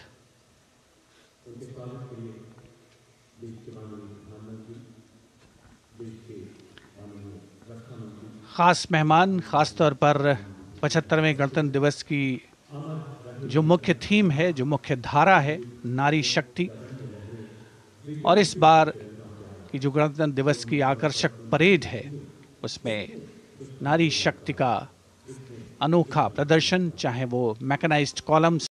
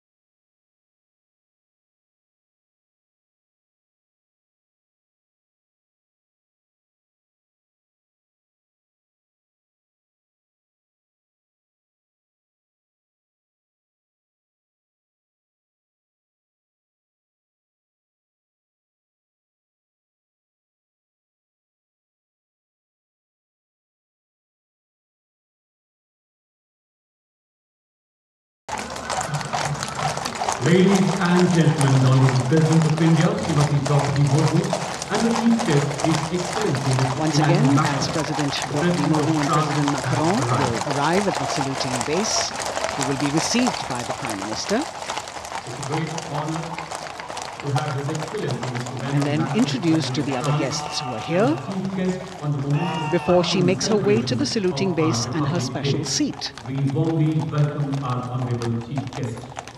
India and France are long-standing strategic partners in Indo-Pacific committed President Macron and President Murmu using the traditional Indian greeting, Namaste, with folded hands, which has now become a global greeting.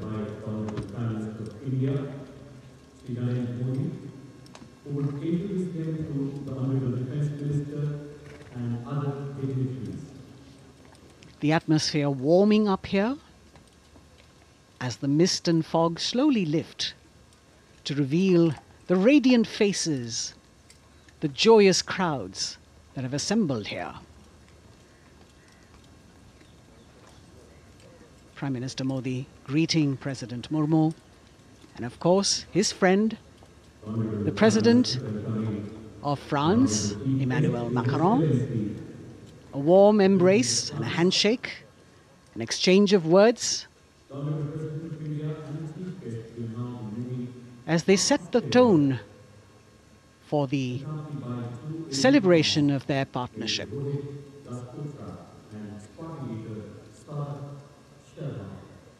The President being introduced to the Raksha Mantri, the Rajya Raksha Mantri, the Chief of Defence Staff and the three chiefs, General Anil Chauhan, General Manoj Pandey, Admiral Hari Kumar, Air Chief Marshal V.R. Chaudhary.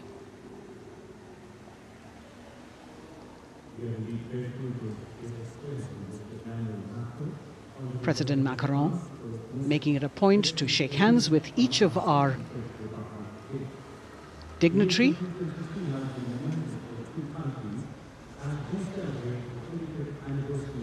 As soon as the presidents and the Prime Minister reach their designated seats, as they climb up the short span of stairs, a 21-gun salute will be given by the ceremonial battery of 871 Field Regiment using the 105mm Indian field gun. And as the thunderous sounds of the guns resonate across the entire Kartavya Path, heralding the start of the parade under the patronage of the Supreme Commander, the national flag will be unfurled and the national anthem will be played by the military bands positioned across below the national emblem, the lion capital of Sarnath. Everyone present here and those watching us at home will also stand in honor and respect of the tricolour unfurled on the 75th Republic Day.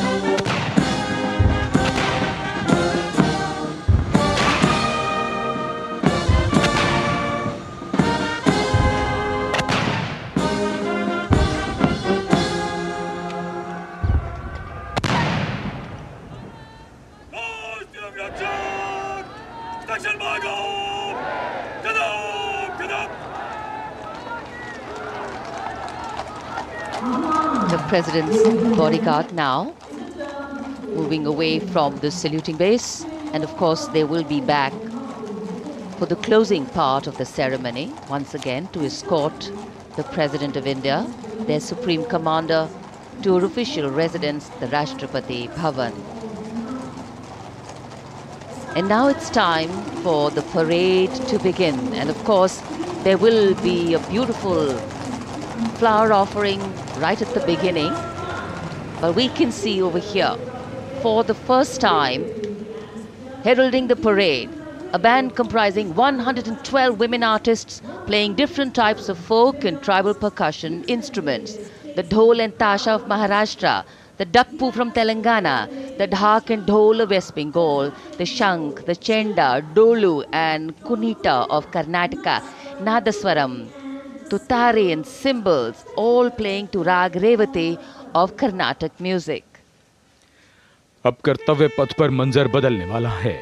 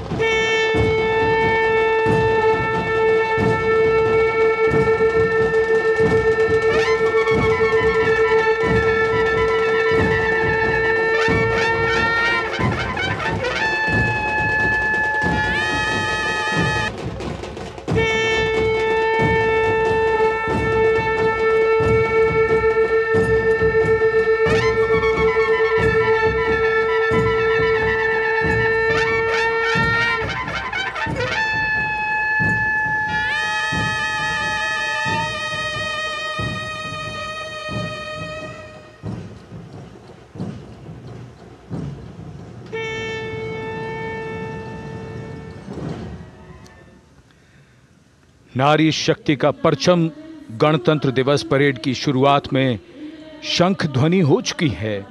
ये है शुभारंभ।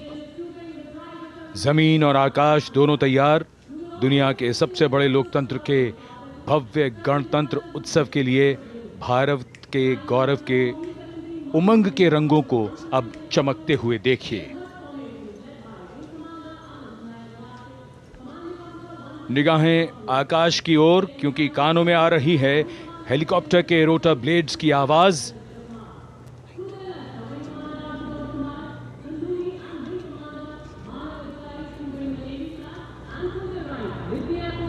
कोहरे के आसमान में इनकी lights, इनका प्रकाश दिखता हुआ। ध्वज फॉर्मेशन में 4 मी-17 हेलीकॉप्टर्स उड़ान भरते हुए सलामी मंच की ओर। फॉर्मेशन का नेतृत्व विंग कमांडर आनंद विनायक अगाशे कर रहे हैं।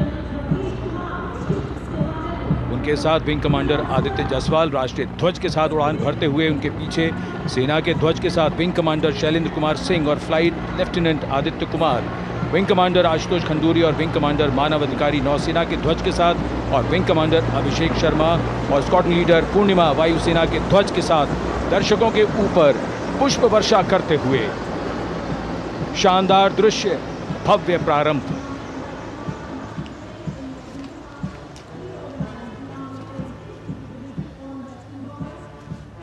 कर्तव्य पथ पर गणतंत्र दिवस की भव्य परेड का नेतृत्व संभाला है parade commander lieutenant general Bhavnish Kumar, general officer commanding Delhi area ने।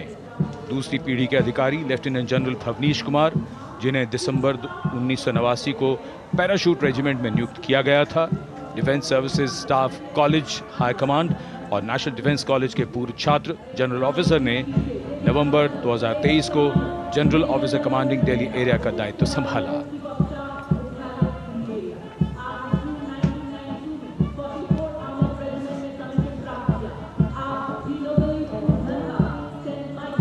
और परेड कमांडर के ठीक पीछे अपने वाहन पर सवार परेड के द्वितीय कमान 2IC major general Sumit Mehta. Major general Mehta को जून 1992 में कमीशन प्राप्त हुआ।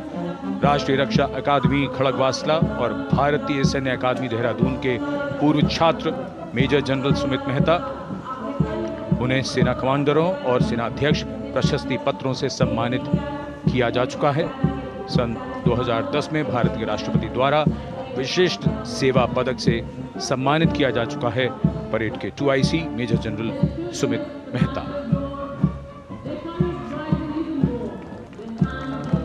कर्तव्य पथ पर अब वो परमवीर, वो योद्धा जिन्होंने बाजी पलट दी, दुश्मन को नाकों चने चबा दिए, मौत से आंखों में आंखें डालकर जूझे और वीरता की कहानियां बन गए। स्वागत कीजिए परमवीर चक्र और अशोक चक्र से सम्मानित वीरों का। परमवीर चक्र से सम्मानित Suveda major honorary captain Yogendra Singh Yadav,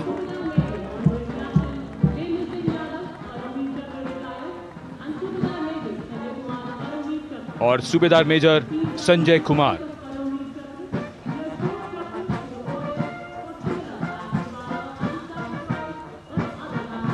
और इनके वाहन के ठीक पीछे अशोक चक्र से सम्मानित मेजर जनरल CA पिठावाला, सेवानिवृत्त, lieutenant colonel Jasram Singh,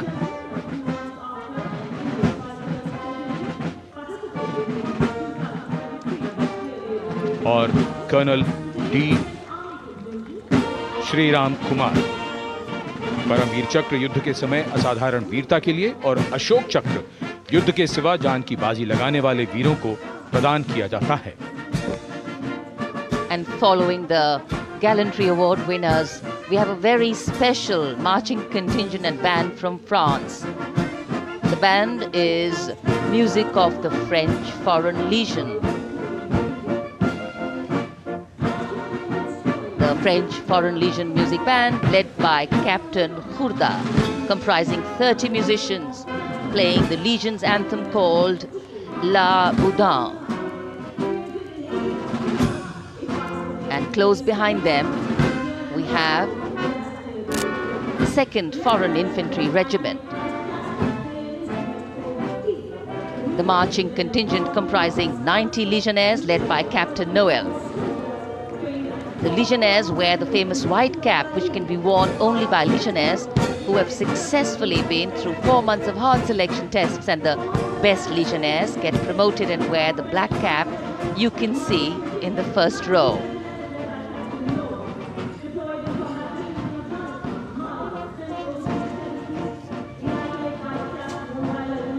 In fact, in last July, Indian troops and aircraft paraded in Paris for the 2023 Bastille Day, and they are now participating here, the French troops and aircrafts.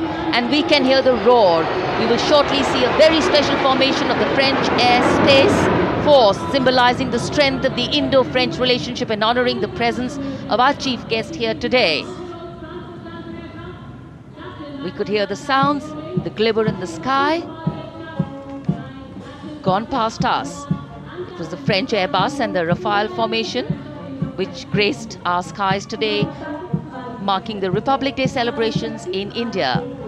The Airbus was captained by Commandant Pagniak Roman, and escorting him in the Rafales were Captain Gracia Antoine and Captain Crisson Jules.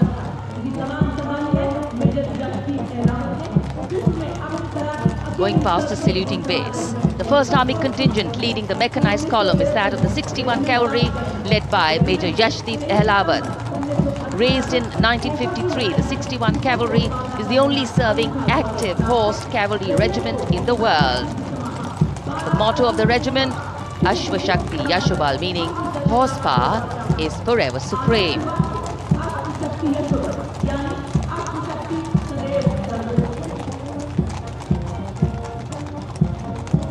This regiment has the unique distinction of leading the last recorded cavalry charge in history when it took on the Turks at the Battle of Haifa on the 23rd of September 1918. And this day is to date celebrated as its Battle Honor Day or Haifa Day.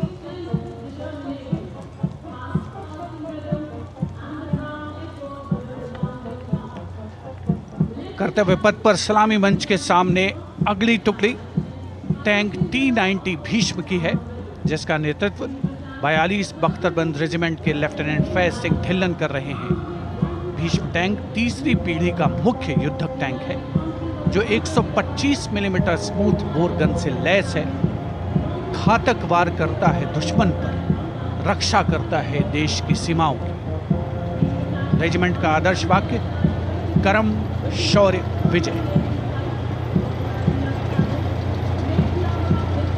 Bharat की उन्नत सामरिक शक्ति का प्रदर्शन कर्तव्य पथ पर देश का 75वां गणतंत्र दिवस समारोह।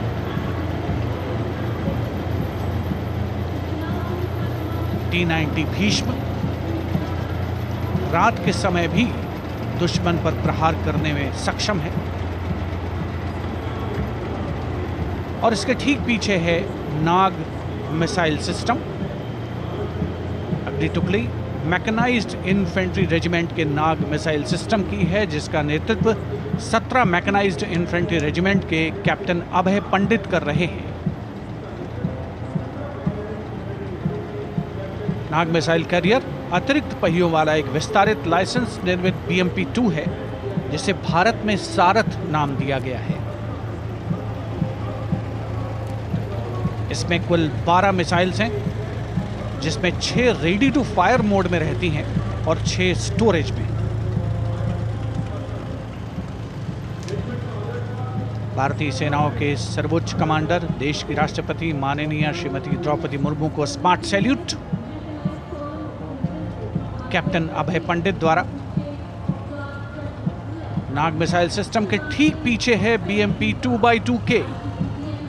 नेतृत्व 23 गार्ड्स के लेफ्टिनेंट शिवम सिंह कर रहे हैं। भारत नाम का ICB BMP-2 शक्तिशाली आयुध युक्त अत्याधुनिक और रात्रि युद्ध क्षमता वाला एक उच्च गतिशीलता वाला इन्फेंट्री कॉम्बैट व्हीकल है। रात में 4 किलोमीटर तक की दूरी में किसी भी अज्ञात दुश्मन को नष्ट करने की इसकी क्षमता है। युद्ध घोष गरुड़ का हूं बोल प्यारे।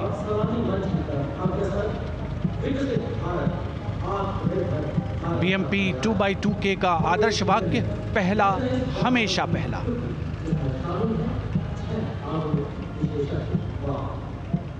The ICV BMP-2 going past the saluting days, and we have the next detachment comprising 6 modern specialist vehicles that include quick reaction force vehicles, heavy and medium, a light specialist vehicle, vehicle-mounted infantry mortar system, all-terrain vehicle, and a specialist mobility vehicle.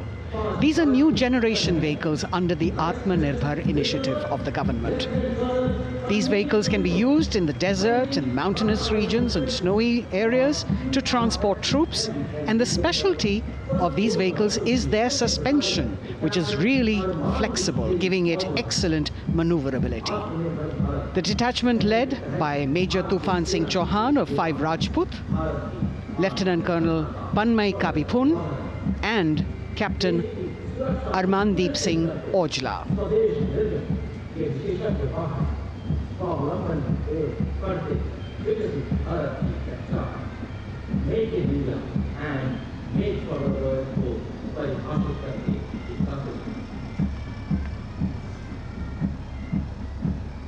Specialized vehicles of the Indian Army that provide them support on the ground.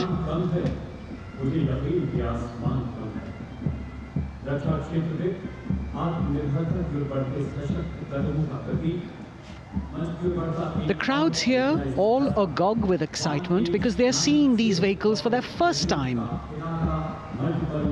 A perfect opportunity for the Indian Army to share glimpses of the equipment that they have at their disposal.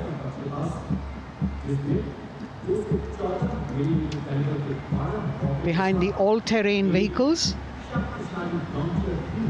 we have the Pinaka of the Regiment of Artillery, led by Lieutenant Priyanka Sevda.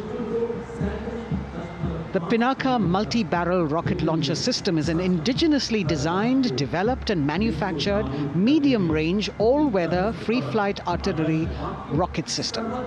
Fully automated, this offensive weapon system, with each launcher boasting of 12 rockets, developed by the DRDO, Pinaka is a vital component of the offensive operations of the artillery. Sarvatra Izzat o Iqbal, their motto, everywhere with honor and glory, receiving a round of applause from the assembled guests.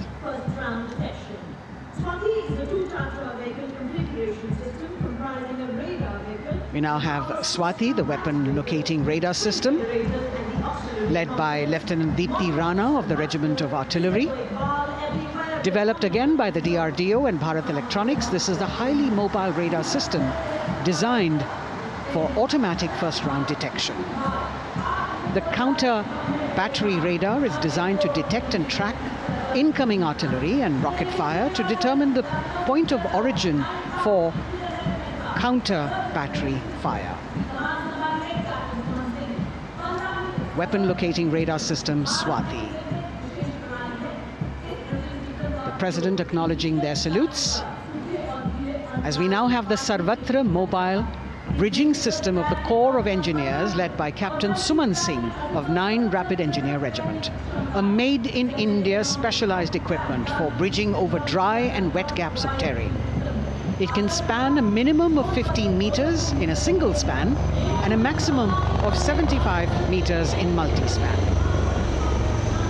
A lone helicopter, rather 3 helicopters in Vic formation as they move forward, and we have the mechanized column of the Indian Army on the ground. कर्तव्य पथ पर भारत की सैन्य शक्ति का प्रदर्शन lieutenant colonel Ankita Chauhan नेतृत्व कर रही हैं मोबाइल ड्रोन जैमर सिस्टम का। इस सिस्टम का उपयोग ड्रोन, मानव रहित विमान प्रणाली, सिग्नल का पता लगाने, ट्रैक करने और ड्रोन गतिविधियों को रोकने के लिए यानी जैम करने के लिए किया जाता है। आज के समय की चुनौतियों के लिए बेहद कारगर सिस्टम। कोर का आदर्श वाक्य तीव्र चौकस।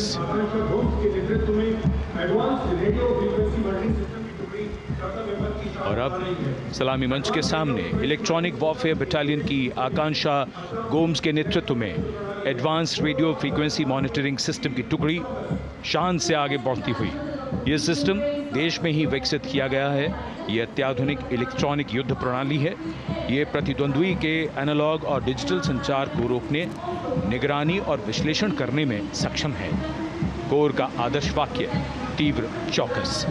इस बार सेना की अत्याधुनिक टेक्नोलॉजी का प्रदर्शन कर्तव्य पथ पर।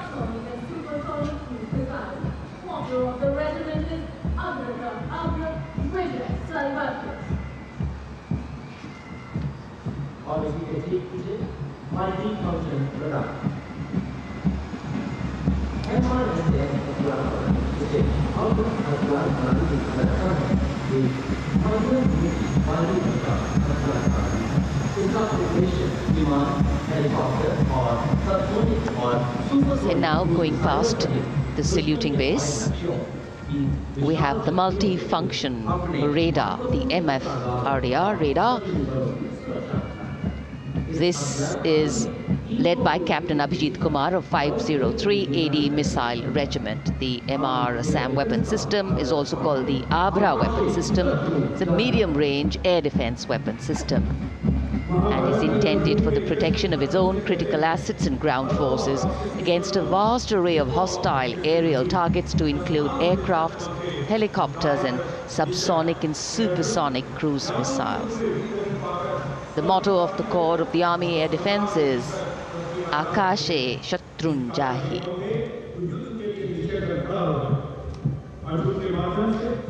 So the audience now feeling the warmth of the sun, and of course the excitement levels are going to build up. So we have flowers and we have colors of different people from different parts of the country, all adding to diversity, variety and beauty.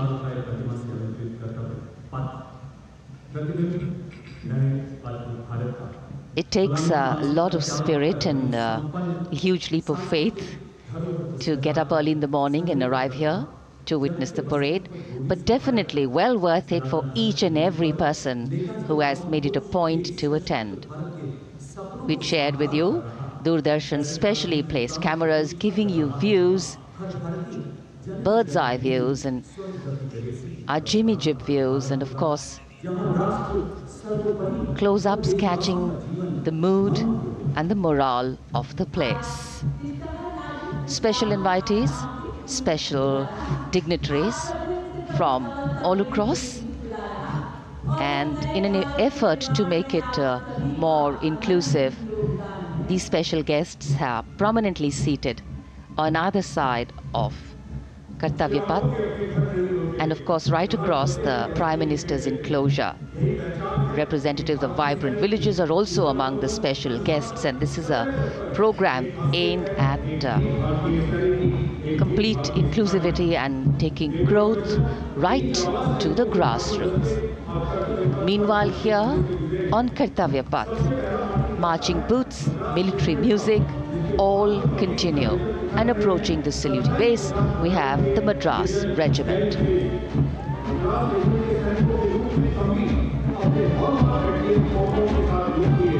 Mechanised columns के बाद अब बारी है marching contingent की। कर्तव्य पथ पर ये दस्ता है मद्रास रेजिमेंट का। नेतृत्व मेजर जेरी ब्लेज कर रहे हैं।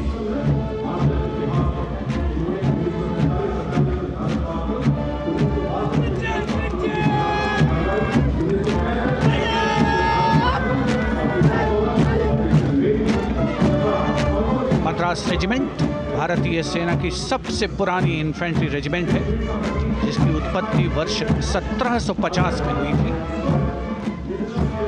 1962 का चीनी आक्रमण हो, 1947-48 का भारत पाकिस्तान युद्ध हो, 1965 और 75 की लड़ाइयाँ हो, हर जगह वीरता के नए अध्याय लिखे हैं मद्रास रेजिमेंट के इन जवानों ने। आदर्श वाक्य स्वधर्मे निधनम श्रेय। अपना कर्तव्य निभाते हुए मरना गौरव की बात। इसके ठीक पीछे Garhwal rifles regimental centre, 58 Gorkha training centre और 39 गोरखा ट्रेनिंग सेंटर का संयुक्त बैंड दस्ता। 72 संगीतकार इसमें शामिल। और बैंड दस्ते के ठीक पीछे आ रहा है ग्रेनेडियर्स का मार्चिंग कंटिंजेंट, आकर्षक वेशभूषा से सुरक्षित सुसज्जित होते हुए।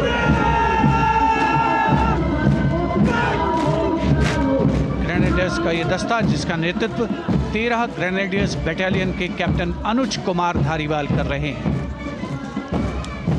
रेजिमेंट का आदर्श वाक्य नाम नमक निशान, युद्ध घोष सर्वदा शक्तिशाली।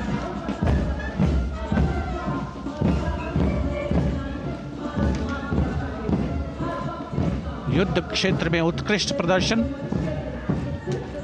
खासियत है ग्रेनेडियर्स की।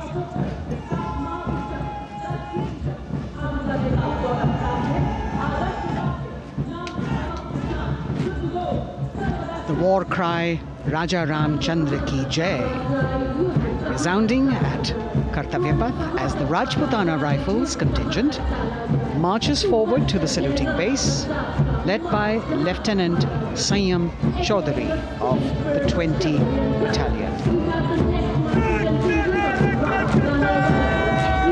This is the oldest rifle regiment of the Indian Army, having been raised in 1775. It also has the distinction of winning 10 Arjuna Awards. Its most famous junior commissioned officers are Neeraj Chopra and Deepak Punia, Subedars in the regiment, and they have brought laurels in Olympics and Asian Games for the nation.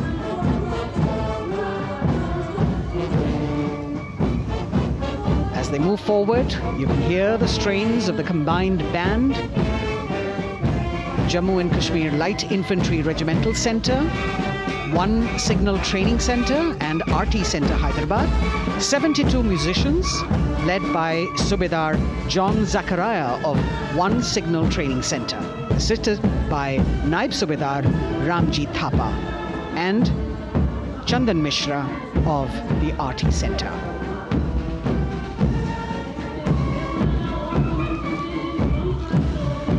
Playing the tune Young India. And for the first time, we have an all-women contingent from the Tri-Services, led by Captain Sandhya of the Military Police. This team includes Agniveers and regular recruits. Though they underwent rigorous training and practice in their individual areas, they have successfully managed to cohesively work together under the leadership of Captain Sandhya to be ready for this parade. 148 women soldiers from the Corps of Military Police, of Army, Navy and Air Force.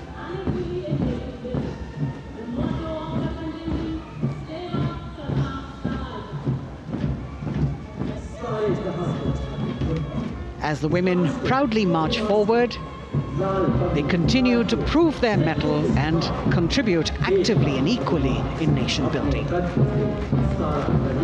नारी शक्ति की धूम के बाद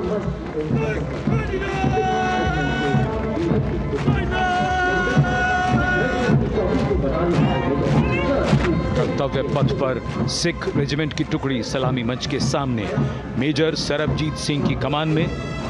स्वतंत्रता के बाद ये रेजिमेंट भारतीय सेना की सभी कार्रवाइयों में सबसे आगे रही है। चुस्त कदमों से आगे बढ़ते हुए, कंधे से कंधे और कदम से कदम मिले हुए कई सम्मान प्राप्त ये रेजिमेंट, जिसका आदर्श वाक्य निश्चय कर अपनी जीत करो और युद्ध घोष बोले सोनिहाल सत श्री अकाल।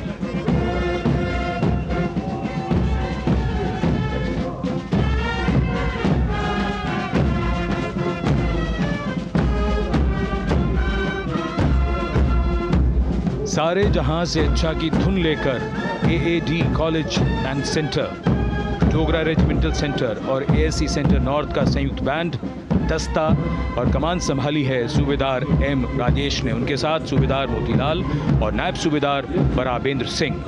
72 बैंड वादक इस दस्ते में।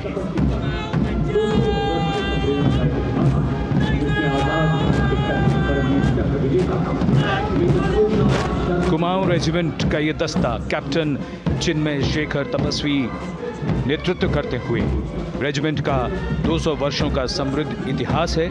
रेजिमेंट को पहला परमवीर चक्र प्राप्त करने का सम्मान भी प्राप्त है। रेजिमेंट का आदर्श वाक्य पराक्रमो विजयते, युद्ध घोष कालिका माता की जय।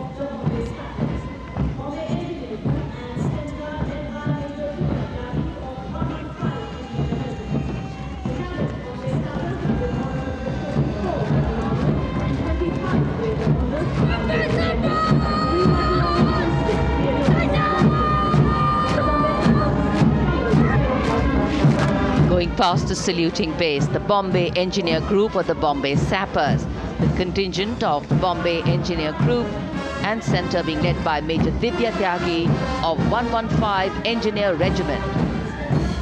The Bombay Sappers have the privilege of being the proud recipients of the highest gallantry awards, both pre and post independence. And they have not only proved their prowess in battle, but also utilize their military and technical skills in the development of our nation. Going past the saluting base, behind them, the combined band of the Maratha Light Regiment Center and the Jat Regimental Center, along with the AOC Center, comprising 72 musicians led by Subedar Ajay Kumar N. The tune, Dhruv.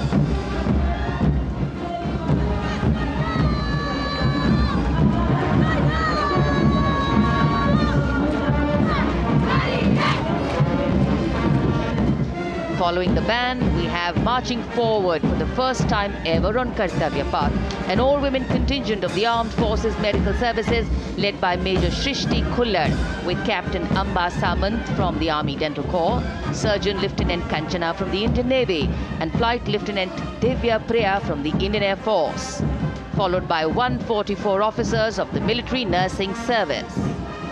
Strength, discipline, the dedication of women officers and unwavering commitment.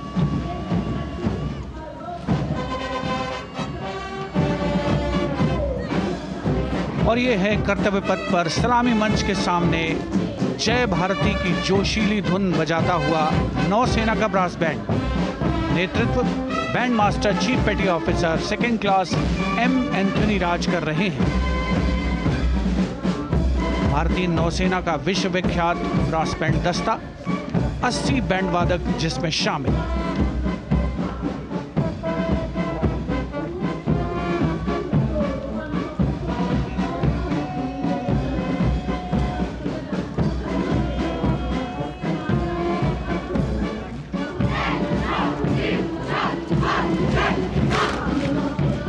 नौसेना brass band के ठीक पीछे है नौसेना का marching contingent, 144 युवा नौसैनिकों की ये टुकड़ी, जिसमें महिला और पुरुष दोनों ही शामिल हैं। नेतृत्व लेफ्टिनेंट प्रज्वल एम कर रहे हैं। लेफ्टिनेंट मुदिता गोयल, लेफ्टिनेंट शर्वानी सुप्रिया और lieutenant Devika H platoon commanders के तौर पर दस्ते में शामिल।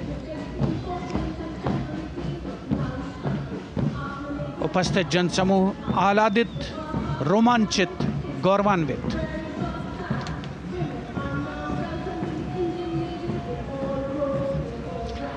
और यह है सलामी मंच के सामने पहुंचती हुई भारतीय नौसेना की झांकी, जिसमें दो महत्वपूर्ण विषयों को दर्शाया गया है। पहला है नारी शक्ति। भारतीय नौसेना में महिलाओं की सभी भूमिकाओं और सभी रैंक्स में प्रवेश हो रहा है उनका, और उनका स्वागत किया जा रहा है। झांकी के कमांडर हैं लेफ्टिनेंट कमांडर भोपे जुई मिलिंद और लेफ्टिनेंट कमांडर निशीथ के एस। स्वदेशीकरण के माध्यम से महासागरों में समुद्री शक्ति को भी इस झांकी में दर्शाया गया है।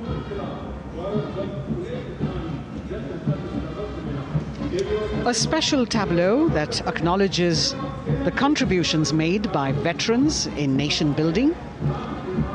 In front of the saluting base now, राष्ट्र निर्माण पहले भी, अब भी, आगे भी और हमेशा.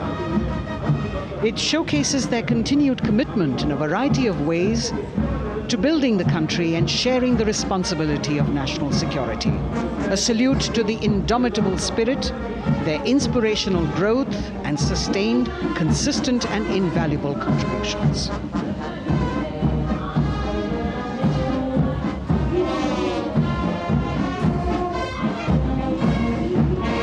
Now the youngest of the armed forces, the Indian Air Force, a band led by Sergeant C.A. Daniel, playing the tune Sound Barrier Quick March. And that is the bars formation, 3 MiG-29 aircraft flying past in VIC formation, led by Group Captain Manoj Bhargav, Wing Commander Anup Milan Gadkari and Wing Commander Ankit Bhatia. As we have the Indian Air Force band going past the saluting base, we've got the marching contingent just behind them, comprising 144 airmen and 4 officers in a box formation, led by Squadron Leader Rashmi Thakur, Squadron Leader Sumita Yadav, Squadron Leader Pratiti Aluwalia and Flight Lieutenant Kirti Rohil. Incidentally, Sumita Yadav had participated in the Bastille Day parade as well.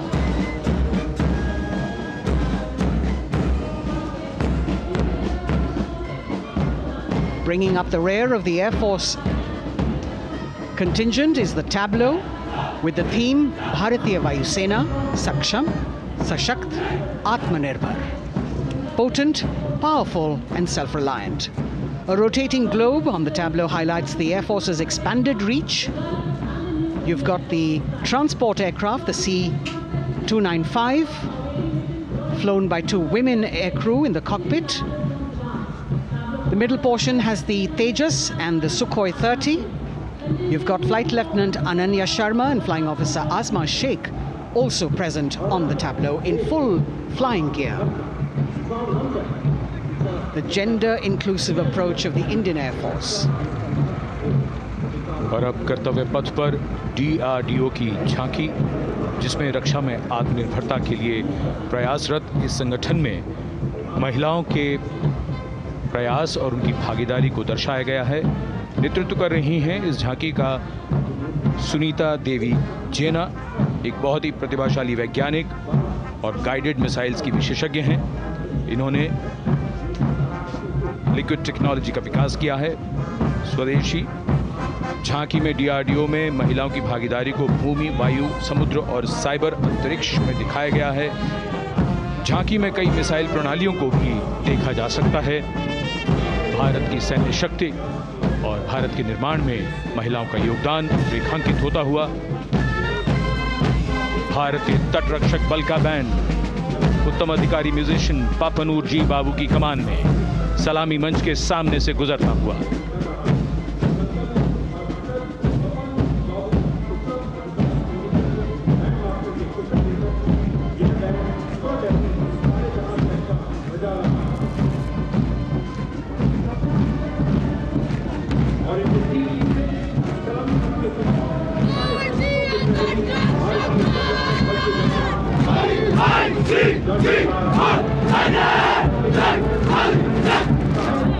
तटरक्षक बल के band के ठीक पीछे भारतीय तटरक्षक बल का मार्चिंग दस्ता हमारे समुद्रों के प्रहरी दस्ते का नेतृत्व कर रही हैं सहायक असिस्टेंट चुनौती शर्मा और 3 अधिकारी, असिस्टेंट कमांडेंट प्रिया दहिया, असिस्टेंट कमांडेंट हार्दिक और असिस्टेंट कमांडेंट पल्लवी। बल का आदर्श वाक्य वयम रक्षामः, वी प्रोटेक्ट। इस बल ने अपनी स्थापना के बाद से 11,516 लोगों की जानें बचाई हैं, यानी हर दूसरे दिन एक जीवन। A change of color now, going past the saluting base. Again, for the first time on Kartavya Path, the BSF Mahila Brass Band, under the command of Sub-Inspector Shweta Singh. The band is playing the tune Bharat Ke Jawan.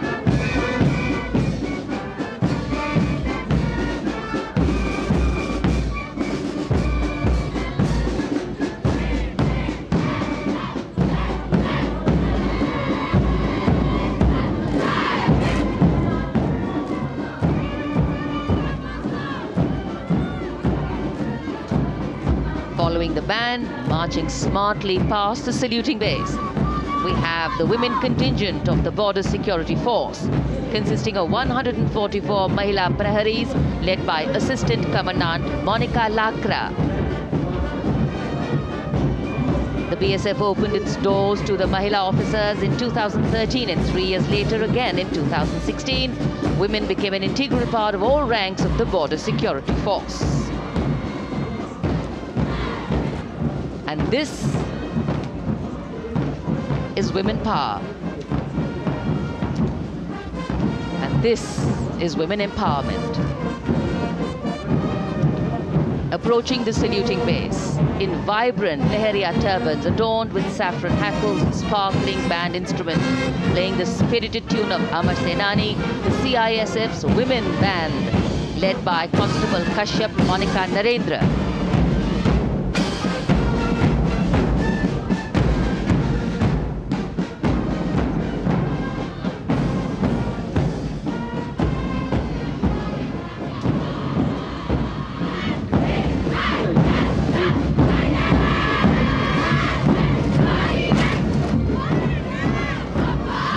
Marching with the beat, with the rhythm, the CISF Women Marching Contingent, led by Assistant Commandant Tanmay Mohanty, going past the saluting base.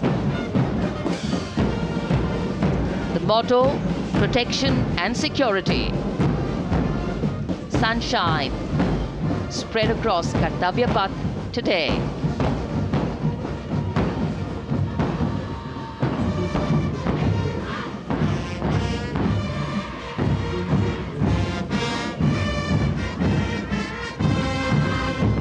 सलामी मंच के सामने अब पहुंच रहा है केंद्रीय reserve police बल का महिला बैंड।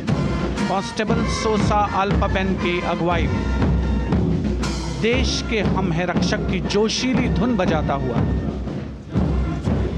सीआरपीएफ को अपने पहले महिला बैंड दस्ते की स्थापना का श्रेय भी जाता है। इस महिला बैंड दस्ते में 100 उत्साही महिला सेनानी शामिल। कर्तव्य पथ रोमांच से सराबोर। सीआरपीएफ का महिला मार्चिंग दस्ता अब सलामी मंच के सामने peace keepers of the nation के नाम से जाना जाता है। नेतृत्व कर रही हैं 234वीं बटालियन विशाखापट्टनम की असिस्टेंट कमांडेंट मेघा नायर।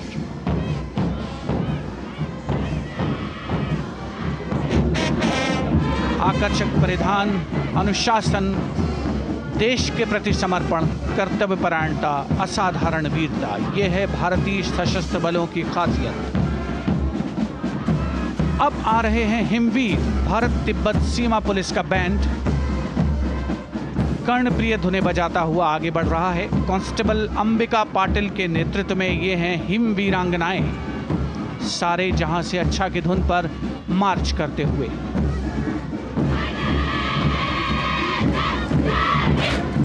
और यह भारत तिब्बत सीमा पुलिस का महिला मार्चिंग कंटिजेंट, नेतृत्व असिस्टेंट कमांडेंट मोनिया शर्मा कर रही हैं। इस गौरवशाली टुकड़ी में 3 अधीनस्थ अधिकारी और 144 अन्य रैंक शामिल हैं।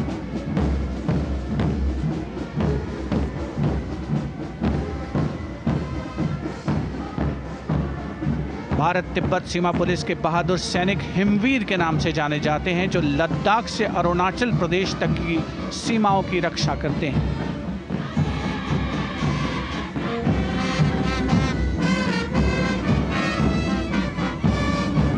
Increased presence of women at Kartavya Path, the Sashastra Seema Bal Band contingent led by Inspector Jaya Sharma. जोश भरा है सीने में, हाथ और है हथेलियों पे जान. That is their tune. As the Defense Minister, Prime Minister and President Macron watch this Special Service Bureau that was set up in 1963 with the aim to strengthen the lost self-confidence of the people after the India-China war. The SSB contingent now, Deputy Commandant Nancy Singla, leading this force, in addition to guarding the Indo-Nepal and Indo-Bhutan borders, playing an important role in the Naxal-affected states of Chhattisgarh, Jharkhand and Bihar.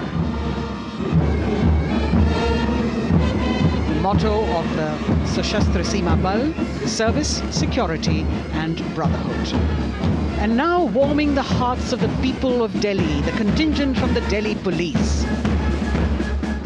The Delhi Police Band for the first time on the parade, being led by women, Bandmaster Sub-Inspector Ruyangunyo Kensei,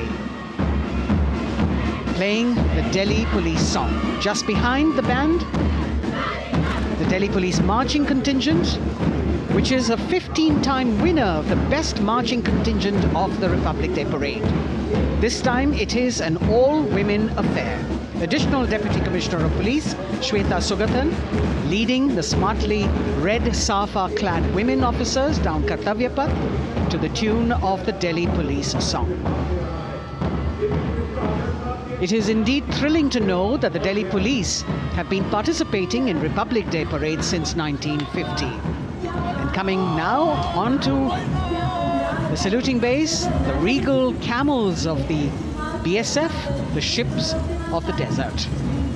रेगिस्तान के जहाज का स्वागत कीजिए कर्तव्य पथ पर सीमा सुरक्षा बल का ऊंट दस्ता डिप्टी कमांडेंट मनोहर सिंह खींची की कमान में। आकर्षक सजे धजे ऊंटों पर बीएसएफ के जवान। गणतंत्र दिवस परेड में दूसरी बार महिला ऊंट सवार भाग ले रही हैं। राजस्थान के थार रेगिस्तान और कच्छ के रण के दुर्गम इलाके में तैनात बल के जवानों के भरोसेमंद साथी हैं ये ऊंट। बीएसएफ का आदर्श वाक्य, जीवन पर्यंत कर्तव्य। बहुत ही आकर्षक ये ऊंट दस्ता, जिसकी G20 शिखर सम्मेलन के दौरान विदेशी प्रतिनिधियों ने बहुत प्रशंसा की थी। और इनके ठीक पीछे बीएसएफ का ऊंट बैंड मास्टर सब इंस्पेक्टर अमल चट्टोपाध्याय की कमान में 35 बैंड वादकों का ये दल, और धुन बजा रहा है हम हैं सीमा सुरक्षा बल, बहादुरों का दल।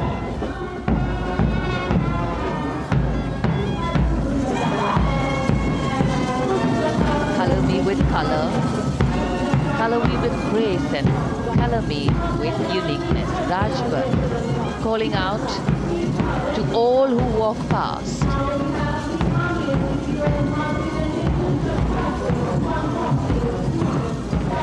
Visual delight,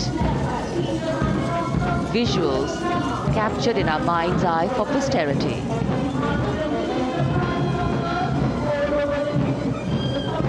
It's turned out to be a beautiful sunny winter day.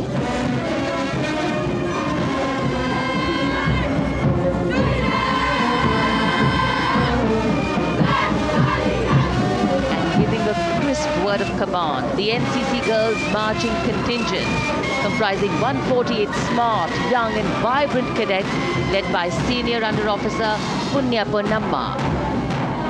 With a commitment to character and community development, leadership and adventure, the NCC has nearly 17 lakh cadets on its rolls and is one of the largest youth uniformed organizations in the world.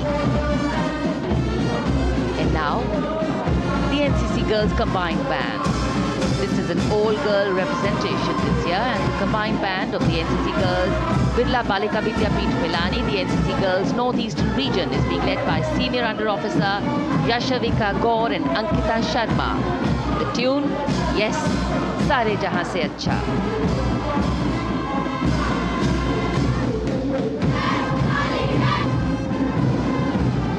And the NCC Girls Marching Contingent, the Tri-Service Contingent, all-girl band contingent of the NCC, followed by the second NCC Girls Marching Contingent, led by Senior Under Officer Tanu Tewatia.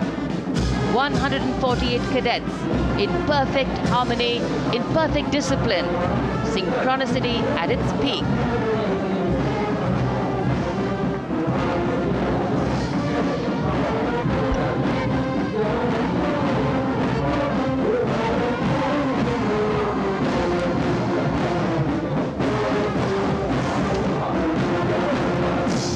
NCC cadets के बाद कर्तव्य पथ पर अब बारी है राष्ट्रीय सेवा योजना के मार्चिंग दस्ते की, जिसे एनएसएस के नाम से जाना जाता है।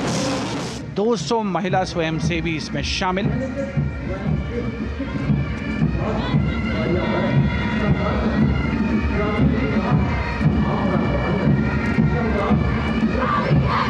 एनएसएस के इस दस्ते का नेतृत्व कर रही हैं गुवाहाटी क्षेत्रीय निदेशालय सिक्किम की रेजिना तमांग। युवा भारत, सशक्त भारत, विकसित भारत जैसे अभियान, अंतर्राष्ट्रीय योग दिवस, हर घर तिरंगा जैसे अभियान, देश प्रेम को ओतप्रोत करने वाले अभियानों में राष्ट्रीय सेवा योजना की अहम भूमिका रही है। आदर्श वाक्य, मैं नहीं बल्कि आप। सलामी मंच के सामने अब है मास पाइप एंड ड्रम बैंड का संयुक्त बैंड दस्ता। 120 वादकों का ये दल है। नेतृत्व बिहार रेजिमेंटल सेंटर के सूबेदार मेजर कुमार राजकुमार राम और एएमसी सेंटर और स्कूल के मेजर राजेंद्र सिंह संभाल रहे हैं। ये दस्ता धुन बजा रहा है पहाड़ों की रानी।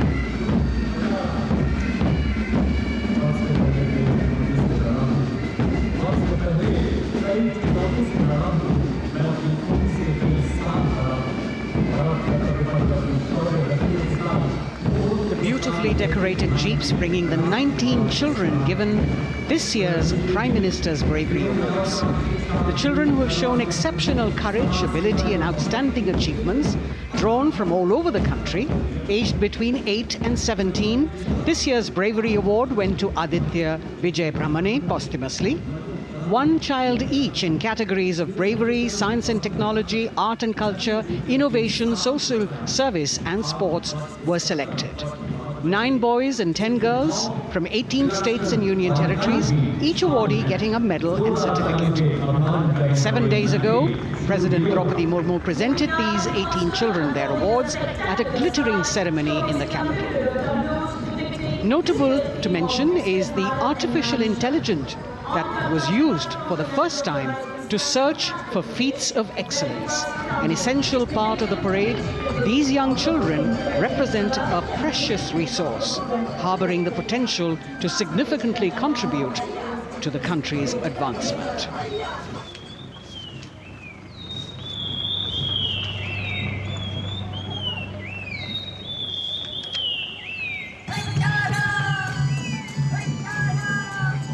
The bird song of the Bugun Community Reserve, Viksit Bharat from Arunachal Pradesh. Largest of the 7 sisters of the Northeast, Arunachal Pradesh literally means the land of dawn-lit mountains. Verdant valleys, pristine water bodies and rich heritage all make it untouched, unseen, unbelievably must-visit place on earth.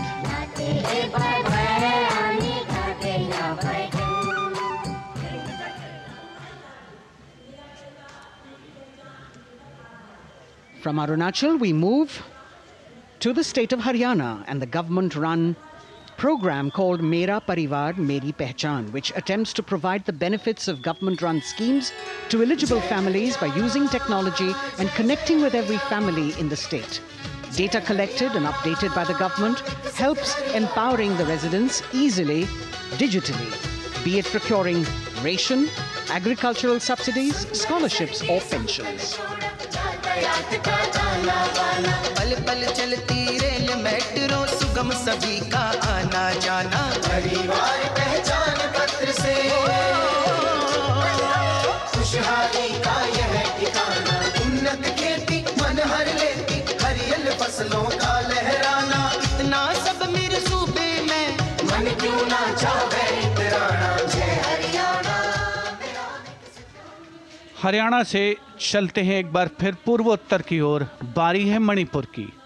Manipur राज्य की झांकी थंबल गी लांगला lotus threads विषय वस्तु पर आधारित। मणिपुर का ईमा केथिल 500 साल पुराना बाजार, दुनिया का एकमात्र बाजार जो महिलाओं द्वारा संचालित है।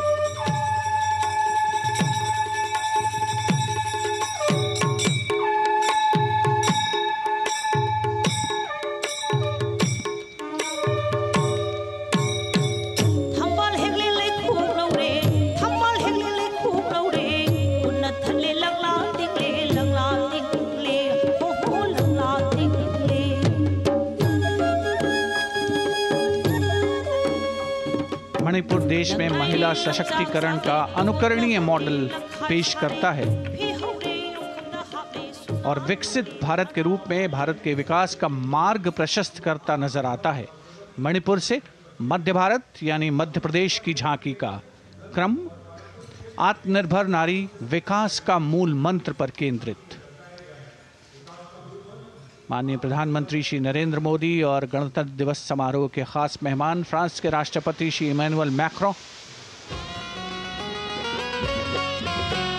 मध्य प्रदेश की इन बेटियों पर पूरे देश को मान है, सूर्य की तरह चमक रहा लहरी अवनी का नाम है।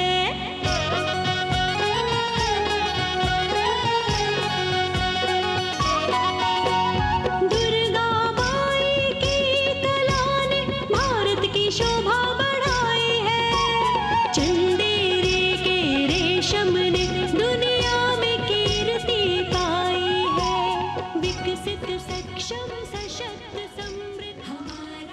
From the tableau of Madhya Pradesh, we now move to Odisha. Women empowerment and Viksit Bharat, the state's rich handicraft and handloom sector, by preserving the country's traditional techniques, which have been globally recognized. That's what's being shown.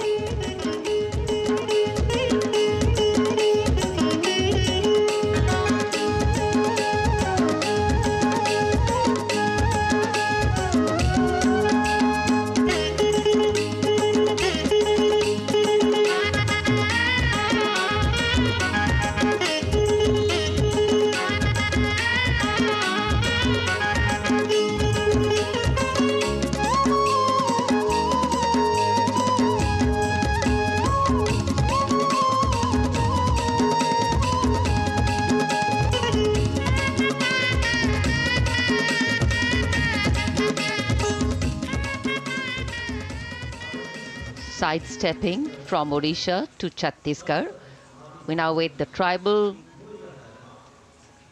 themed tableau from Chhattisgarh, reflecting the democratic consciousness and traditional democratic values present in tribal communities since ancient times, which are still alive and prevalent in the Bastar division of the state even after 76 years of independence.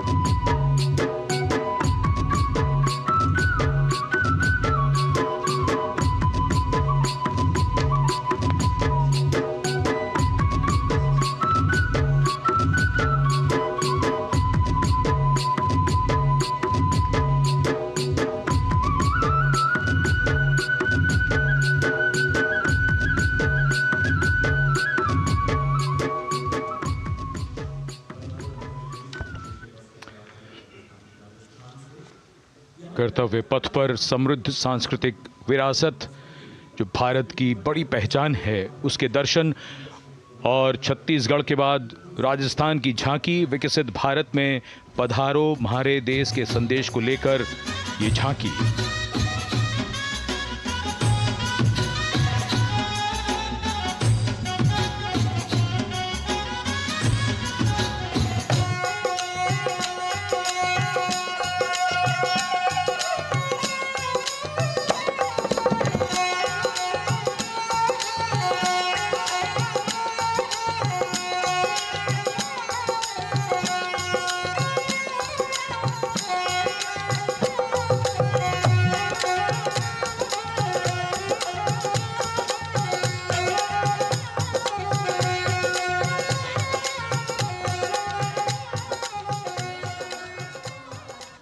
Rajasthan के बाद चलते हैं महाराष्ट्र की ओर। महाराष्ट्र की झांकी जिसमें छत्रपति शिवाजी महाराज के 350वें राज्याभिषेक वर्ष समारोह को दर्शाया गया है। छत्रपति शिवाजी महाराज का संघर्ष मुख्य रूप से अन्याय और शोषण के खिलाफ था।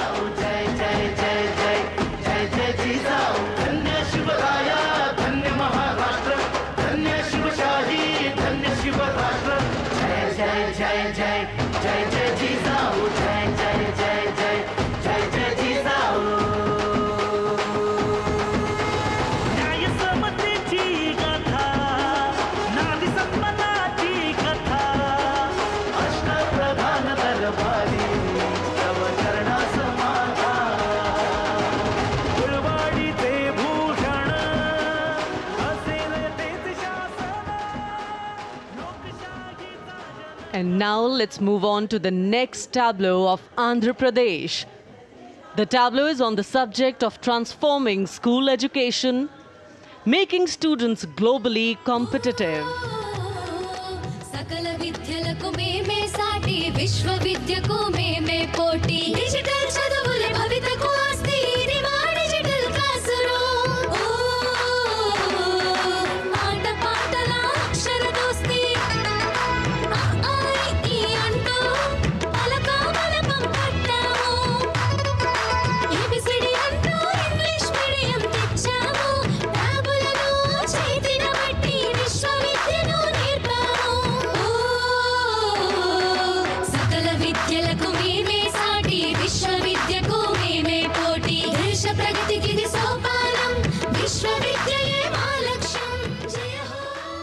The transformation of medium of education theme is depicted in the entire tableau. And here comes the next, Ladakh.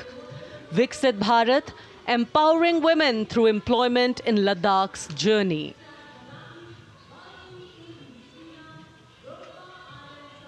The Indian women ice hockey team, exclusively composed of Ladakhi players, symbolizes this journey of empowerment.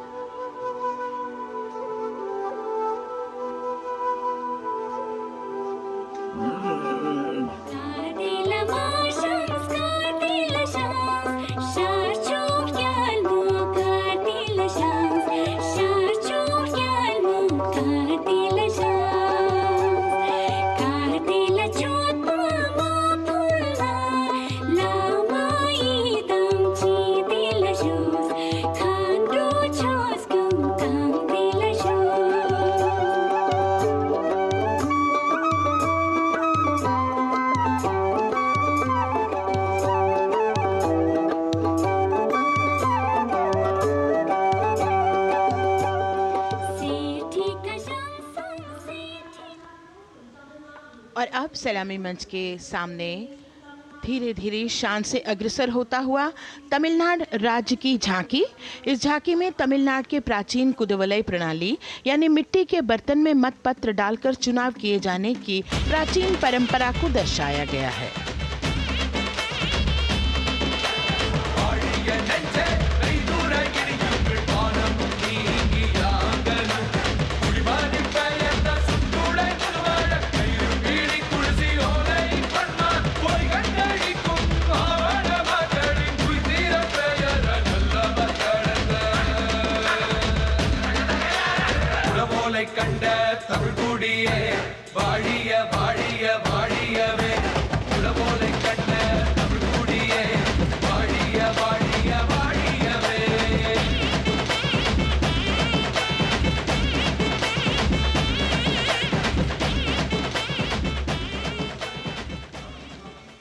और अब अगली झांकी है गुजरात राज्य की झांकी, जो गुजरात के सीमा पर्यटन की वैश्विक पहचान धोरडो पर आधारित है। इस झांकी में गुजरात के कच्छ की संस्कृति को दिखाया गया है, जिसमें कच्ची घर भूंगा, स्थानीय हस्तशिल्प और रोगन कला सम्मिलित है। झांकी में कच्छ गांव की दृश्यावली बताती है क्यों गुजरात आज विश्व पर्यटन की नई पहचान है।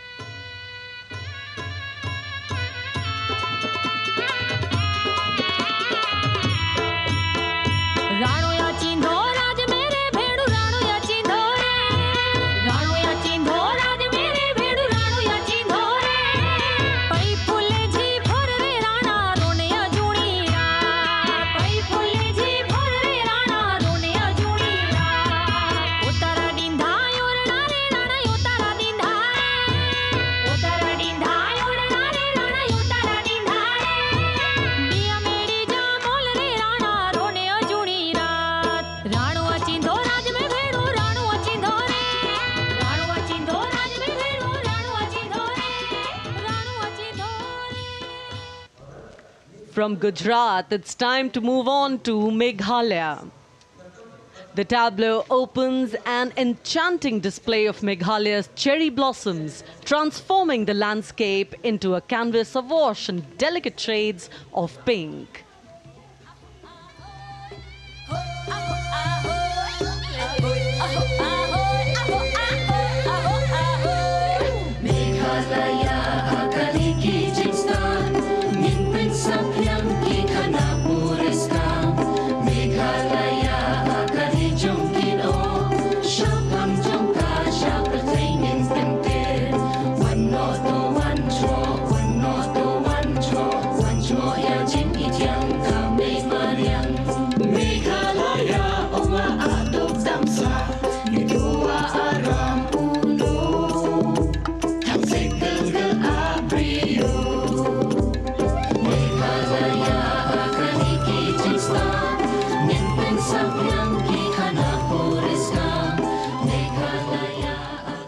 Diverse themes intricately weave together, encapsulating Meghalaya's cultural richness, natural wonders and communal spirit.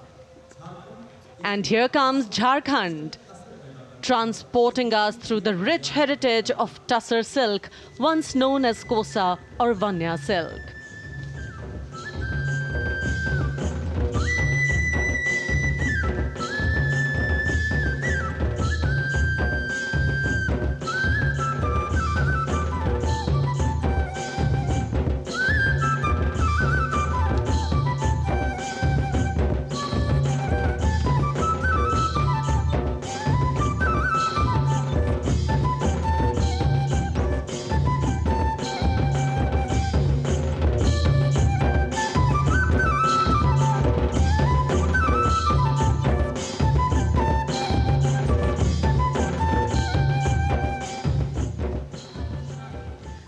The tableau showcases the resilience of tribal women in production of Tussar silk.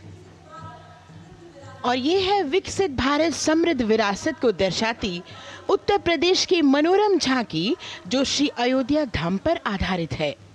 देशवासियों, हाल ही में श्री राम जन्मभूमि अयोध्या में संपन्न हुए श्री राम लला की प्राण प्रतिष्ठा समारोह को झांकी के अग्रभाग में दिखाया गया है।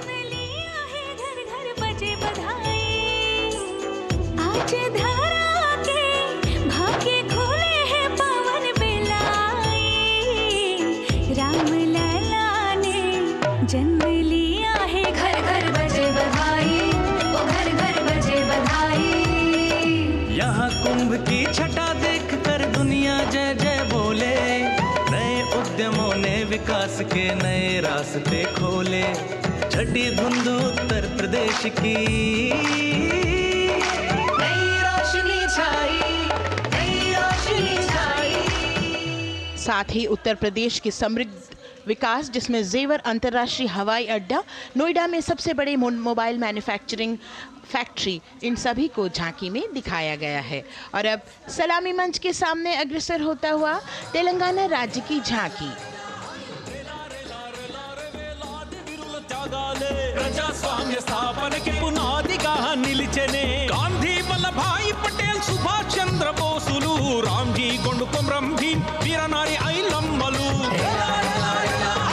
ఎందరో యోధుల సమరాలే ప్రజల హక్కుల నిలిపెనే స్వేచ్ఛ కోసం పోరు చేసి వెలుగై నిలిచిన రామ్జీ గొండు గడి తొరల గల్లా పట్టి కొంచి కొట్ట చిట్టాల మా జల్ జంగల్ జమీన్ జంగుకి తూడం కొట్ట Komaram Bhimanna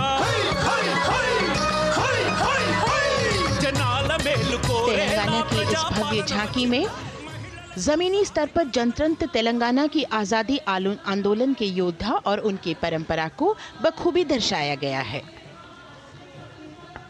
And the next tableau approaching the saluting base, Indian Space Research Organization.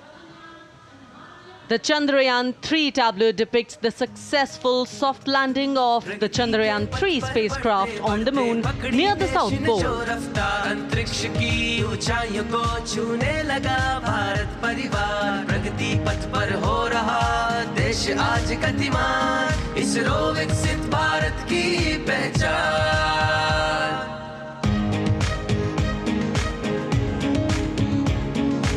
Aryabhata Bhaskar Rohini से शुरू हुआ इसरो का सफर, चंद्रयान और मंगलयान से पहुंचा नई ऊंचाइयों पर, अब गगनयान मिशन से रचे नया इतिहास, इसरो विकसित भारत की पहचान, इसरो विकसित भारत की पहचान। The next tableau approaching is of Council of Scientific and Industrial Research, CSIR. The visually enchanting tableau of Council of Scientific and Industrial Research aligns with the Viksit Bharat theme and is on the Purple Revolution ushered through lavender cultivation in Jammu and Kashmir. Highlighting agro-technical developments, the distillation unit for extracting essential oil from lavender flowers. Lavender हर एक खेत में लगाओ, ई tractor घर घर ले आओ, कम लागत में मुनाफा कमाओ, सारे किसान एक लक्ष्य बनाओ, CSIR संग बढ़ते जाओ।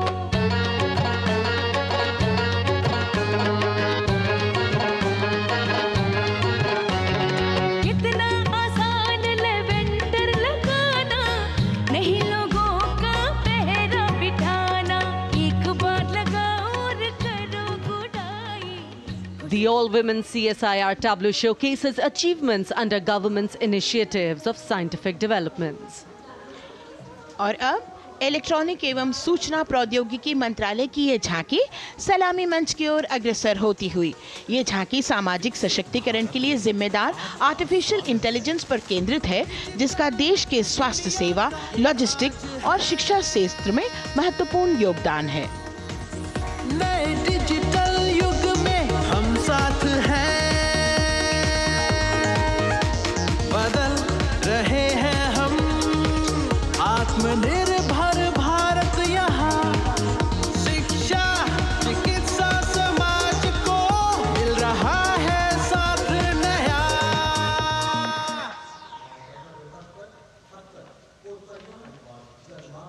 और अब कर्तव्य पथ पर शान से सलामी मंच की ओर अग्रसर होता हुआ पतन, पोत परिवहन और जल मार्ग मंत्रालय की झांकी, जो सागरमाला प्रोजेक्ट पर आधारित है। मंत्रालय द्वारा महिलाओं को अवसर प्रदान करने की प्रतिबद्धता के साथ नीली अर्थव्यवस्था की संचालक नारी शक्ति को इस झांकी में दर्शाया गया है। सागर तट संपन्न बन रहे, सफल हो रहे नए प्रयास, अधिक हुई क्षमता में वृद्धि, बंदरगाहों का हुआ विकास, नारी शक्ति ने कदम मिला नभ में, फैलाया नया उजास, पोत परिवहन से संभव हो पर्यटन का हुआ विकास। सागरमाला, सागरमाला, सागरमाला, सागरमाला, सागर। And the next tableau arriving is of ITBP, Ministry of Home Affairs. Ministry of Home Affairs tableau on vibrant villages through symbolism and various themes depicts how rich culture, activities and infrastructure development, including roads in the vibrant villages, are bringing vibrancy, holistic economic viability and prosperity.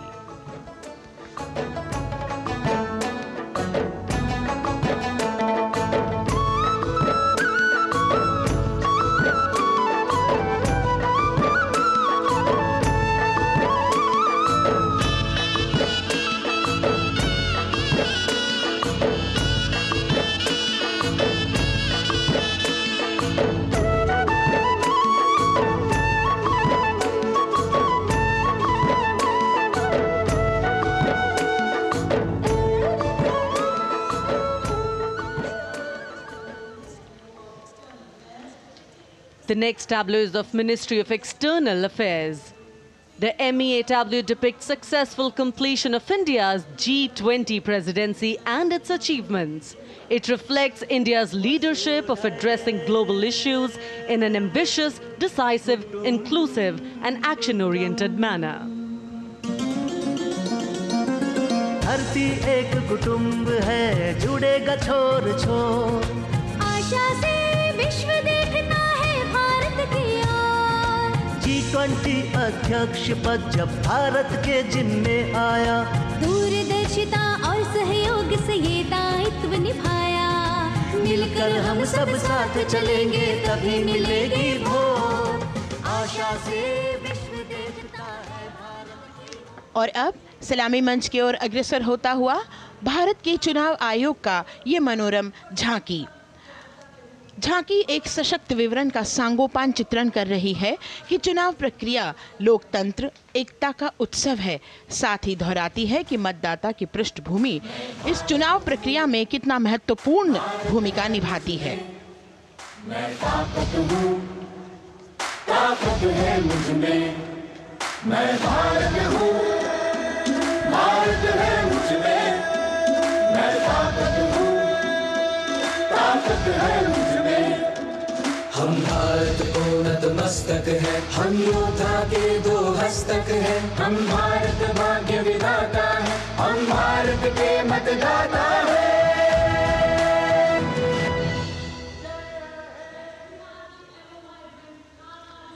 और अब सलामी मंच की ओर अग्रसर होता हुआ केंद्रीय लोक निर्माण विभाग की झांकी सेंट्रल विस्टा, विकसित भारत का प्रतिबिंब।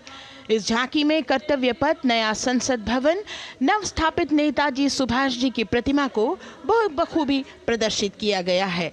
नया विकसित कर्तव्य पथ एवं नया संसद भवन विश्व के मानचित्र पर अमिट छाप छोड़ता है।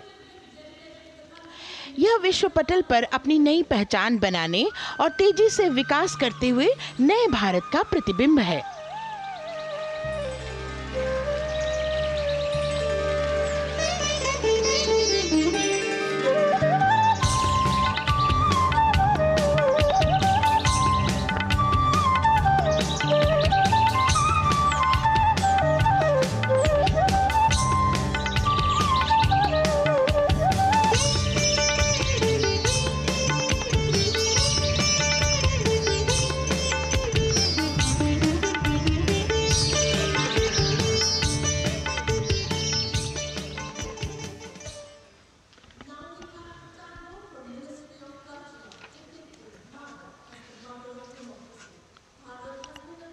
संस्कृति मंत्रालय की झांकी इस संदेश के साथ कि भारत है लोकतंत्र की जननी।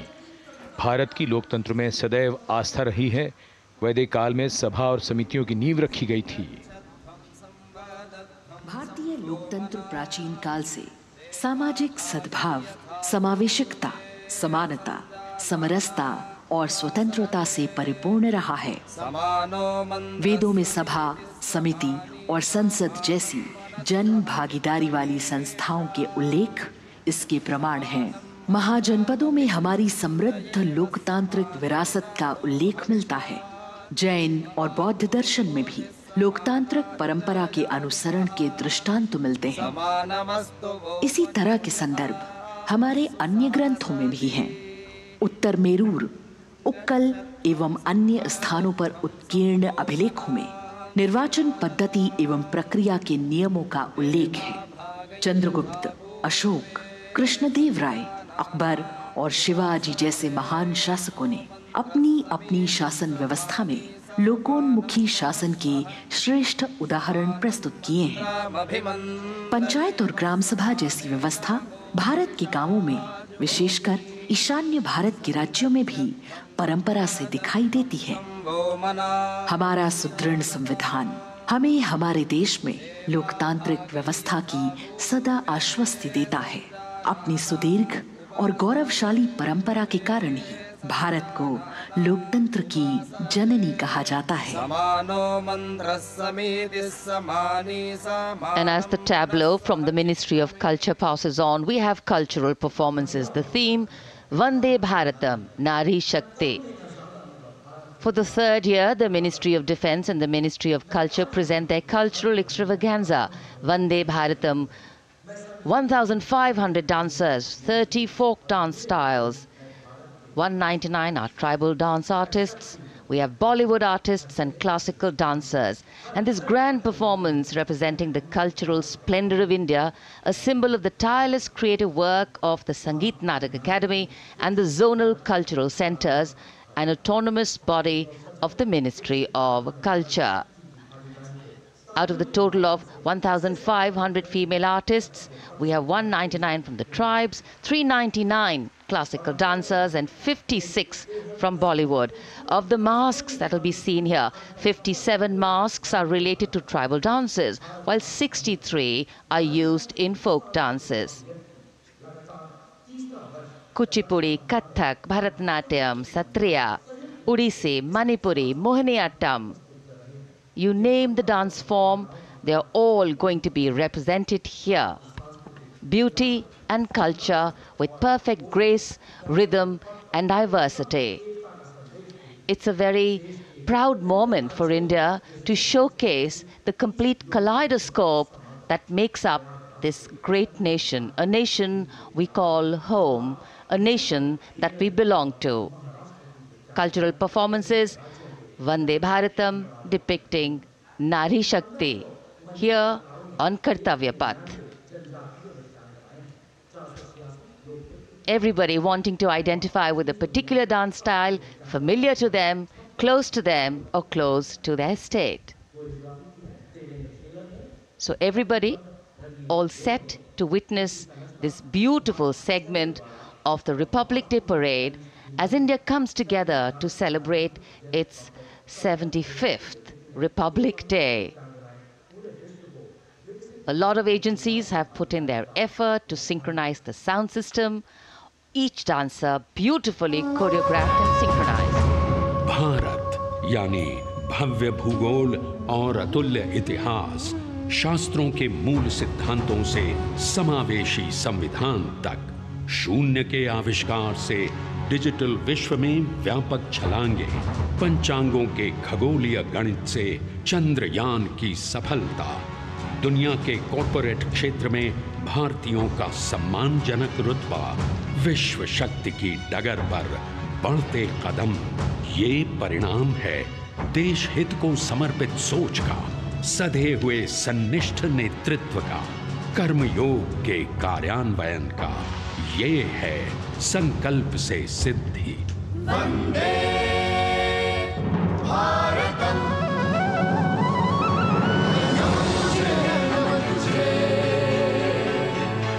नमन तुझे, शत नमन तुझे, है नमन तुझे, है नमन तुझे, शत नमन तुझे, शत नमन तुझे। संकल्प लिए जो भी हमने उन्हें सिद्धि तक पहुंचाना है।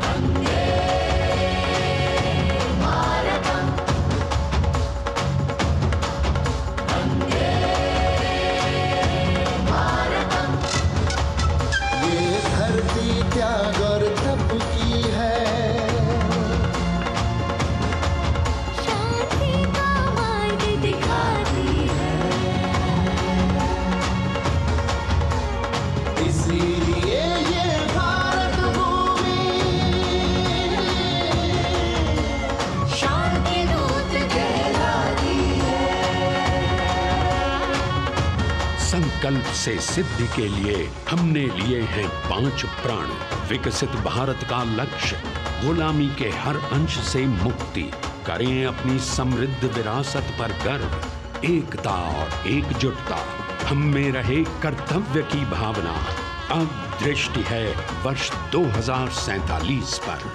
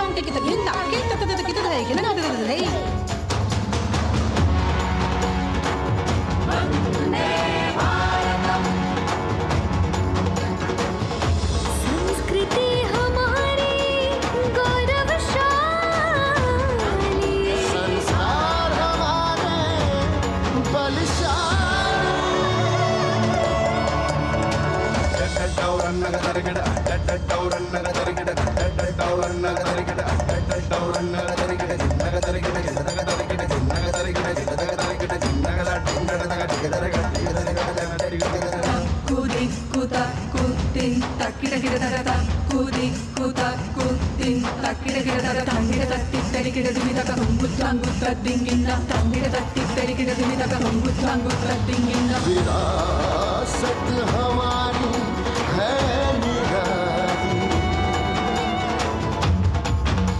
क्यों गर्व करें ना हम वंदे भारतम, आ रहे हैं हम वंदे भारतम, पहुंच कर शिखर पर ही लेंगे अब हम दम, आ रहे हैं हम वंदे वंदे, आ रहे हैं हम भारतम भारतम वंदे भारत। संकल्प लिए जो भी हमने उन्हें सिद्धि तक पहुंचाना है।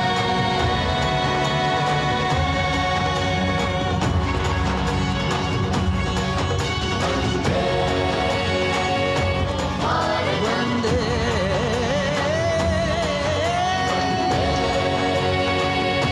भारतम वंदे भारतम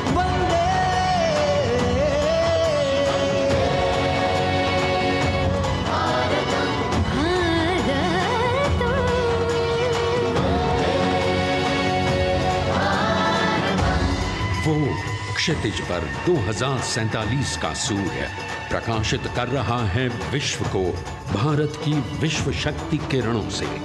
विश्व शक्ति पर सामरिक नहीं, सांस्कृतिक, सामाजिक, औद्योगिक, आध्यात्मिक।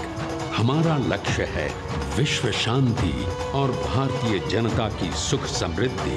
हमारे विश्व कुटुंब के लिए ये हो सकता है, हो के रहेगा।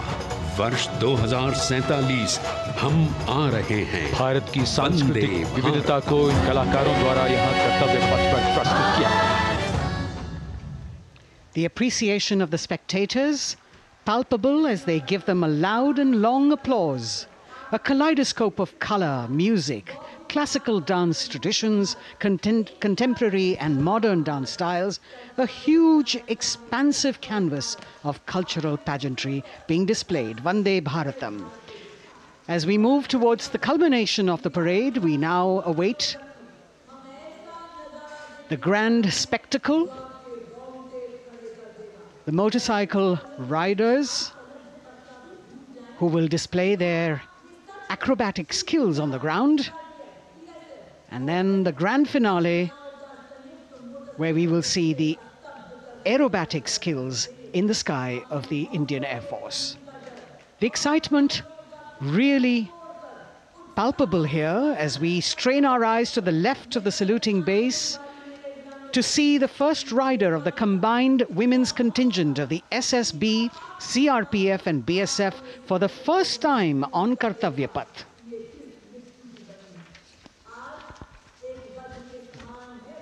The debut of this year's Republic Day Parade. The riders have obviously been training for a very long time to display their skills here. The crowd's restless because they know that they have to be alert to the riders who will flash by. We have the invited guests from various states and union territories, dressed in their traditional attire, also witnessing this historical parade.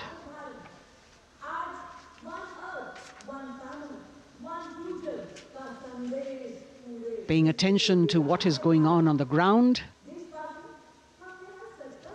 President Macron, Prime Minister Modi, all watching.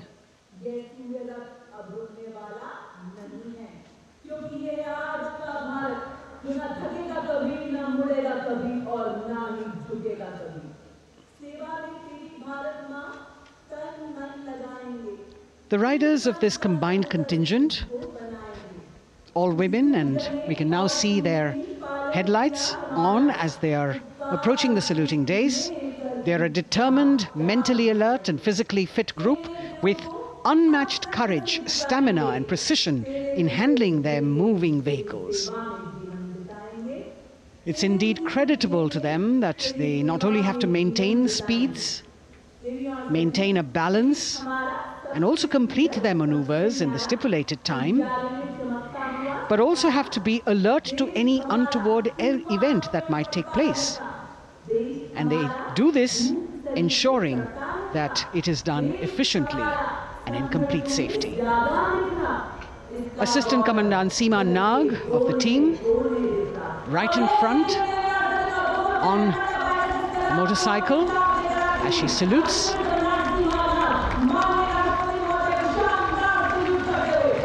सहायक commandant सीमा नाग अभिवादन formation में सलामी मंच के सामने से गुजरते हुए शौर्य और संतुलन की मिसाल पेश करते हुए, और यह लक्ष्यता फॉर्मेशन सीआरपीएफ की सशस्त्र महिला कार्मिकों का, जिसमें रीता बिस्ट कांस्टेबल के साथ 8 महिला कार्मिक शामिल, वर्सटैलिटी का प्रदर्शन करते हुए इसके ठीक पीछे सर्वत्र सुरक्षा सीआरपीएफ, बीएसएफ और एसएसबी की महिला कार्मिक।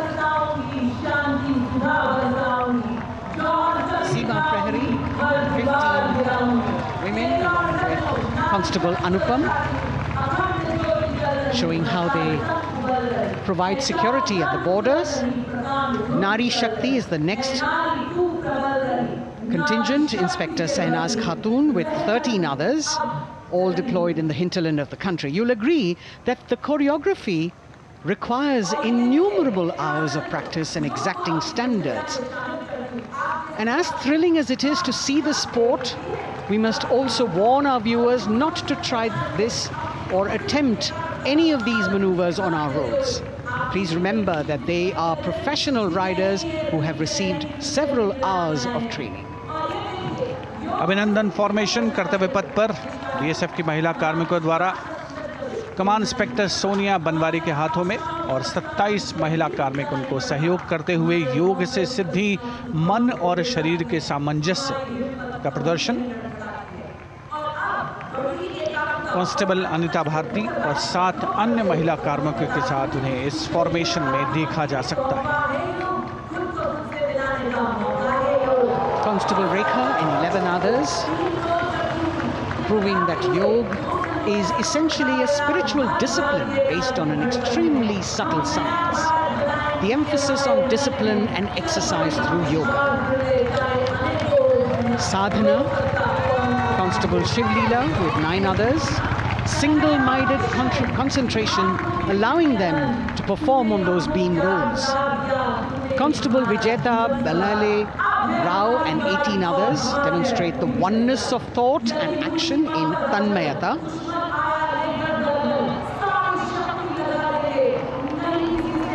CRPF, BSF की ये महिला कमान इस समय सलामी मंच के सामने संतुलन और शौर्य का असाधारण उदाहरण पेश करते हुए अनंतता, तेजस्विता, छू लो आसमान जैसे फॉर्मेशंस एसएसबी और सीआरपीएफ के महिला कार्मिक कर्तव्य पथ को गर्मजोशी रोमांच से सराबोर करते हुए उपस्थित जनसमूह आह्लादित है, रोमांचित है, करतल ध्वनि से अभिनंदन करता हुआ इन जांबाजों के नायाब, जानदार, यादगार प्रदर्शन का। Precision to the split of a second that has all of us watching them mesmerized by the kind of antics they are performing today. Constable Neelam Grave with 2 others, Constable Poonam with 5 others, doing the Chandrayaan.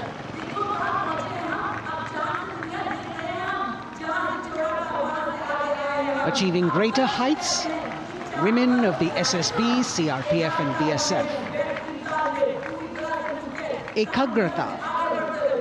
Constable Sheikh Kajal Ilahi with 11 others, displaying mindfulness, which shows the balance that they achieve between personnel. A teamwork that is on display.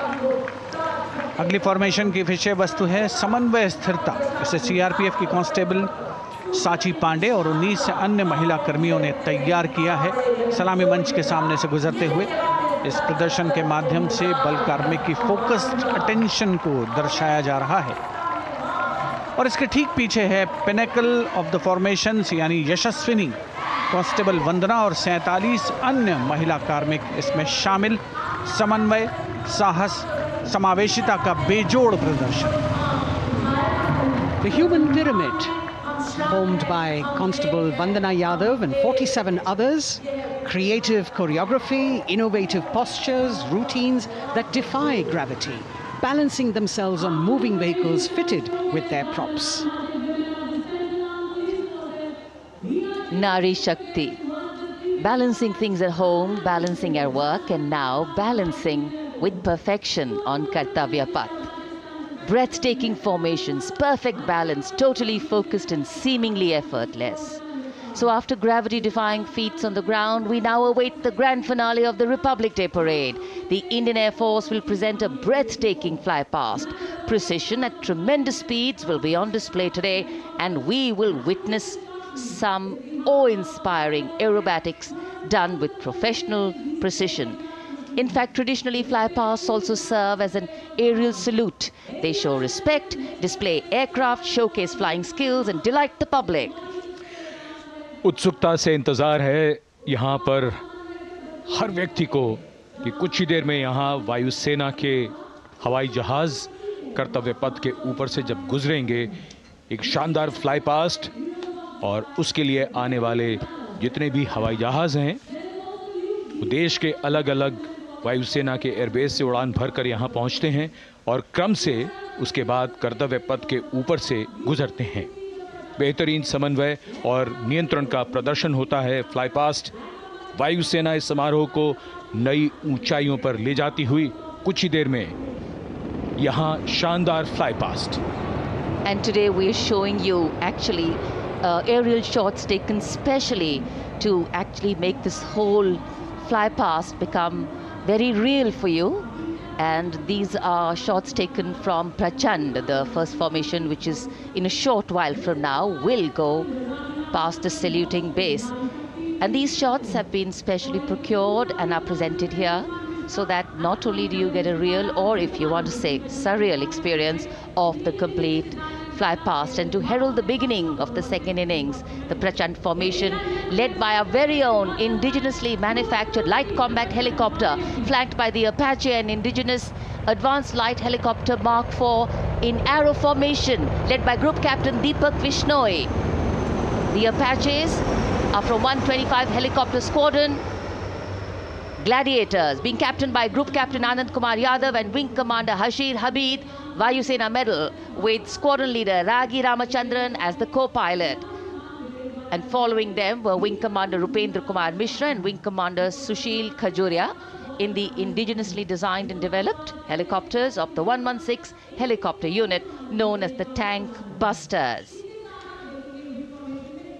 और प्रचंड formation के बाद अगली formation होगी तंगेल।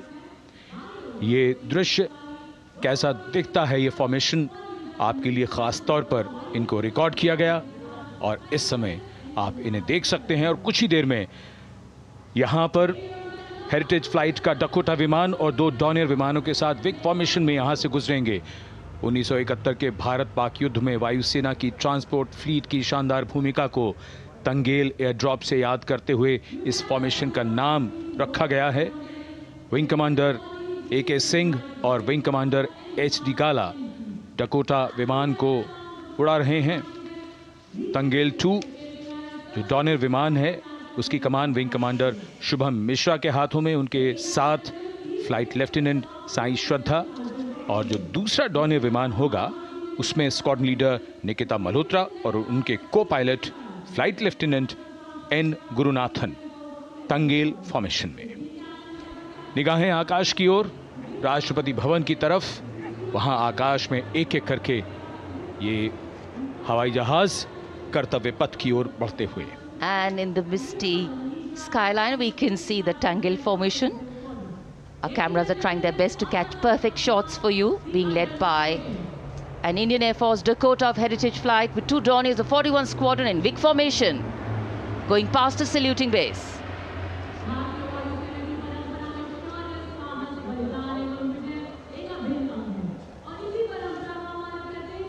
And now after Tangel, we look forward to the next formation, which is the Arjun formation, named after Marshal of the Air Force Arjun Singh.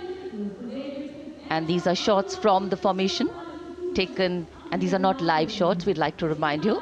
This formation will be led by the C-295, the latest tactical transport aircraft of the Indian Air Force from 11 Squadron, being captained by Group Captain Prashant Singh Negi and Wing Commander Vikram Seth, with 2 C-130J tactical transport aircraft in big formation being flown by Group Captain Ankit Raj Singh and Squadron Leader Sparsh Helawat to the right, and Wing Commander Manish Vyas and Squadron Leader KV Prasad to the left, all from 77 Squadron known as the Veiled Vipers. कर्तव्य पथ के ऊपर Arjun formation, air force के martial Arjun Singh के नाम पर यह formation. कर्तव्य पथ पर धूप तो निकल आई है लेकिन अभी आकाश में धुंध बाकी है, इसलिए ढूंढना पड़ता है इन फॉर्मेशंस को, लेकिन उत्सुकता बरकरार। और ये अगली फॉर्मेशन नेत्र फॉर्मेशन, ये उसके दृश्य जो पहले रिकॉर्ड किए गए हैं और इस समय हम इन्हें देख सकते हैं। आकाश में नेत्र, आकाश में आंखें चाहिए टोह के लिए। एम्ब्रेयर विमान इस फॉर्मेशन की अगुवाई करेगा। स्वदेशी निगरानी सिस्टम से लैस ये airborne early warning and control है। ये शत्रु के विमान को बहुत दूर से पहचान कर अपने लड़ाकू विमानों को उन्हें नष्ट करने का निर्देश दे सकता है। इस विमान के दोनों तरफ multi role Sukhoi 30 MKI fighter विमान। Going past the saluting base, the Netra formation, eyes in the skies. Embraer की कमान ग्रुप कैप्टन S गुणाशेखरन, सुखोई 30 में ग्रुप कैप्टन उत्तर कुमार और wing commander Manish Jakhar big formation में उड़ान भरते हुए कर्तव्य पथ के ऊपर से गुजरे। Viewers, the special shots that we are bringing for you, the pre-recorded ones, are the closest that most of us can get an experience of actually being in one of these aircraft and flying them. Here, these are shots of the Varuna formation. Kartavya Path will now resonate with excitement. Varuna is the god of sea and rain, the deity of the coastal landscape, and according to an Indian Navy pilot, it's a very, very special plane for them. So an Indian Navy P-8I maritime vehicle leading this formation with two Su-30s of the Indian Air Force in Vic formation. The P-8I being flown by Commander Ruchit Gaur along with Group Captain Manoj Yadav and Wing Commander Parvinder Singh Chahal as Varuna 2 and 3 flying the Sukhois of 31 Squadron, popularly known as the Lions. The Lions roaring across Kartavya Path today. Varun formation के बाद अगली formation है भीम, और ये Bhim formation के दृश्य जो हमने रिकॉर्ड किए हैं, ये कॉकपिट से किस तरह दिखता है आकाश और ये फॉर्मेशन। शक्ति का प्रतीक भीम और इस फॉर्मेशन की अगुवाई भारी और शक्तिशाली ट्रांसपोर्ट विमान C-17 कर रहा है। वायुसेना के C-17 विमान की कमान ग्रुप कैप्टन समीप निझावन के पास है और इसके साथ 2 सुखोई 30 विमान स्क्वाड्रन लीडर अमित कुमार यादव और विंग कमांडर अक्षय अरुण महाले की कमान में कुछ ही देर में यहां कर्तव्य पथ के ऊपर से गुजरेंगे। This is the beam formation, which our cameras are now going to catch for you.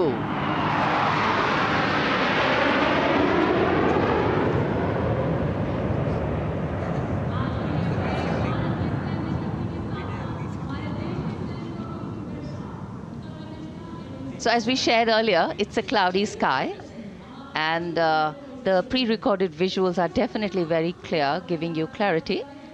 But today, though we all did pray to the sun gods, but yes, we got some, but we didn't get some.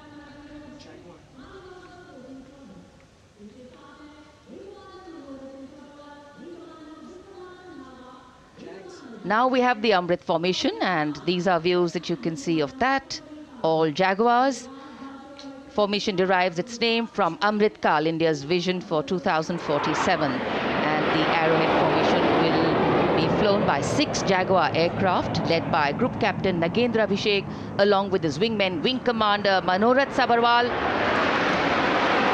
Wing Commander Vishwanathan Naga, Wing Commander Jay Krishnan, Squadron Leader Akash Karpe and Wing Commander Chakrapani Kajla, all from the 14th and 5 squadrons popularly known as the Bulls and the Tuskers respectively.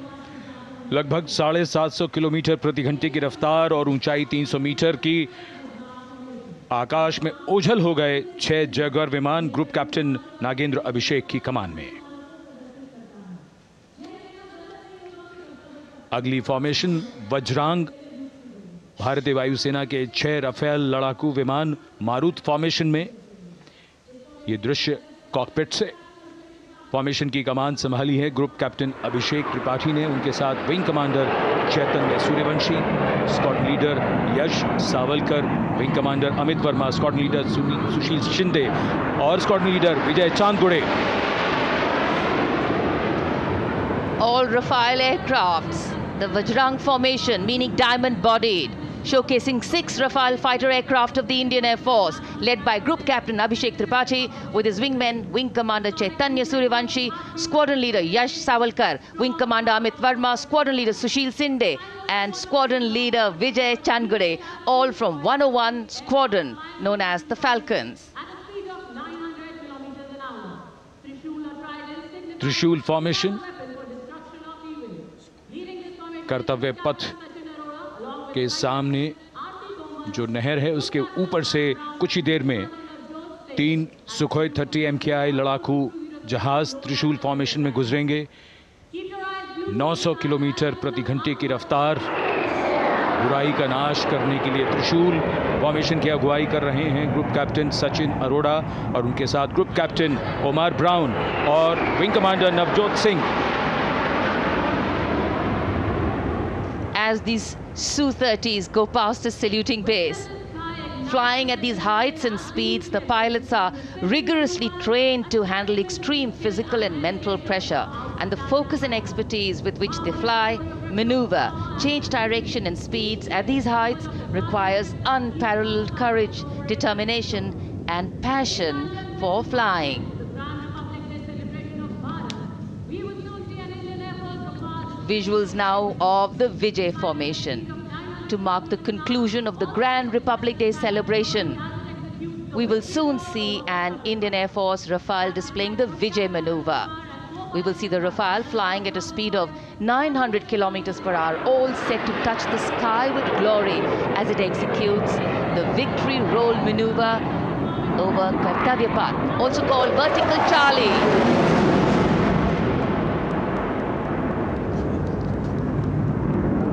It's a very spectacular maneuver in the vertical Charlie, an acrobatic maneuver in which the aircraft pulls up vertically and carries out rolls at that altitude before stabilizing at a higher altitude. Aircraft was flown by Group Captain Arun Kumar and co-piloted by Squadron Leader Shivangi Singh, both from 17th Squadron known as the Golden Arrows. So all heads turning skywards and the gaze searching for that glimmer of silver. We are once again filled with wonder and respect for the brilliance of this display by the Indian Air Force. शानदार fly past हमारे वायु वीरों ने एक रोमांच की नई कथा, एक नई ऊंचाई यहां दर्शा दी। बहुत ही उत्साहित जनसमूह इस 75वें गणतंत्र दिवस समारोह पर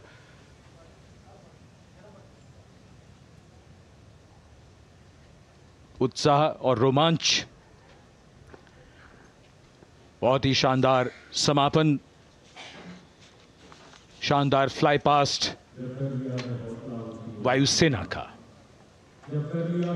Absolutely. So, though the parade here concludes at Kartavya Path today, the celebrations do not end. As we saw those happy faces, excited young people, today with the understanding that India has come a long way since it became an independent republic, with a lot of hard work, dedication and wise leadership from many quarters, we know that we still have a long way to go to ensure that the constitution we adopted and whose adoption we celebrate today takes on true meaning for every Indian.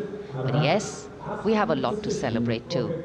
A young population positioned to accelerate economic growth, a vibrant democracy where the constitution guides and shows us the way, and an inherent belief in unity that will always bridge the differences and diversity. The President's bodyguard have arrived here to escort the Supreme Commander along with the chief guest for today's parade back to Rashtrapati Bhavan.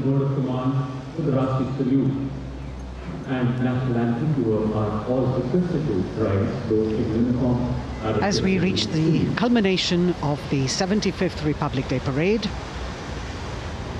all the officials standing in line. We now see the President's bodyguard arriving to escort India.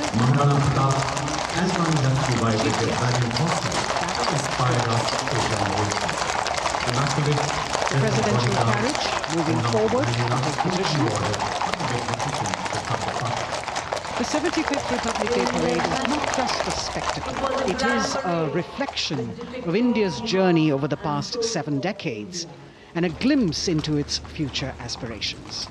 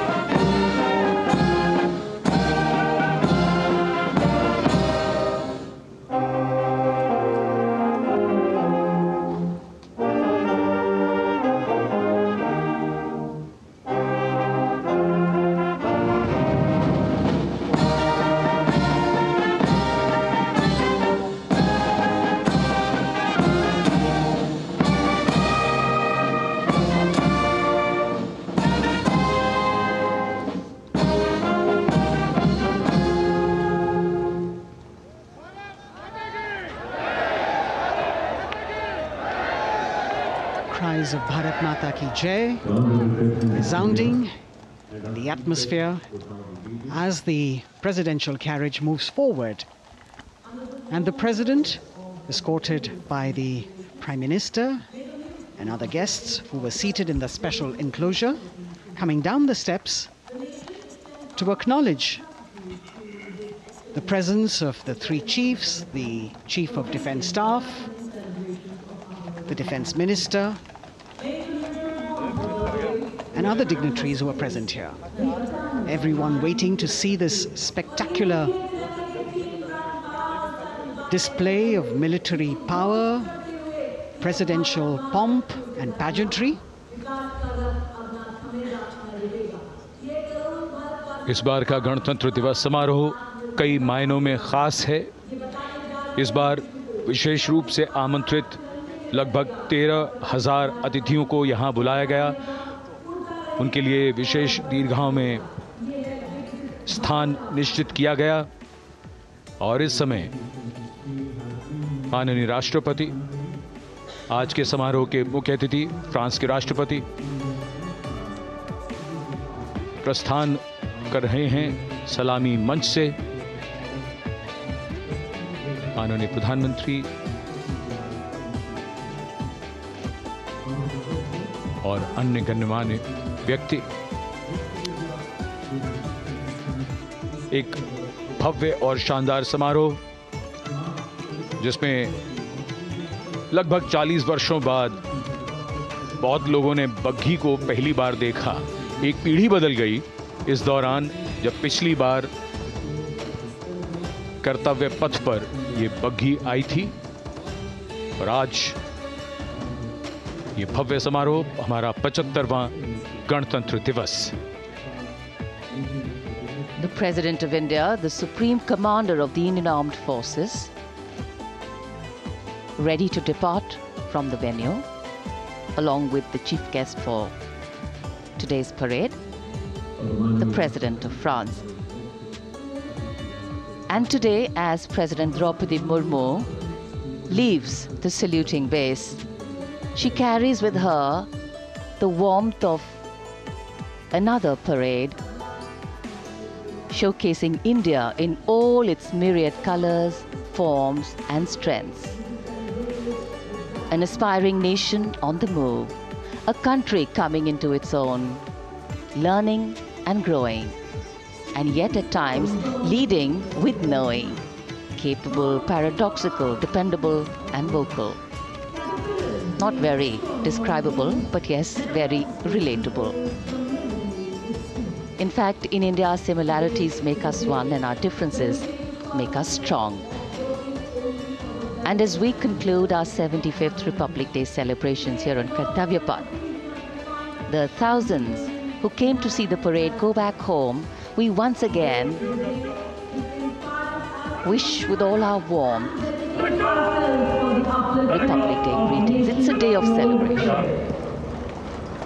The President's bodyguard now getting the command to position themselves to the right and the left of the buggy and escort the dignitaries towards Rashtrapati Bhavan.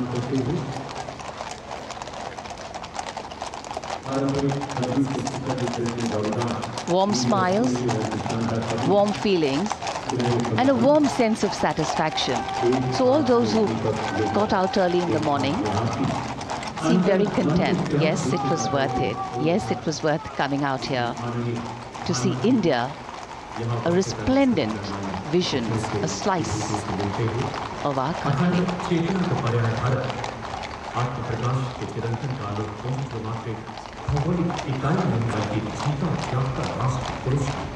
देश की सेनाओं की सर्वोच्च commander Bharat की राष्ट्रपति माननीय श्रीमती द्रौपदी मुर्मू इस वर्ष गणतंत्र दिवस के हमारे खास मेहमान फ्रांस के राष्ट्रपति श्री इमैनुअल मैक्रों के साथ कर्तव्य पथ से रायसीना पहाड़ी की ओर राष्ट्रपति भवन की ओर समारोह पूर्वक प्रस्थान कर रही हैं, जिन्हें एस्कॉर्ट कर रहे हैं प्रेसिडेंट बॉडीगार्ड के जोशीले जवान, रेजिमेंट के कमांडेंट कर्नल अमित बेरवाल अपने घोड़े ग्लोरियस पर, राष्ट्रपति महोदय के दाहिनी ओर और बाईं ओर अपने घोड़े पर colonel Ramakant, lieutenant colonel Ramakant Yadav.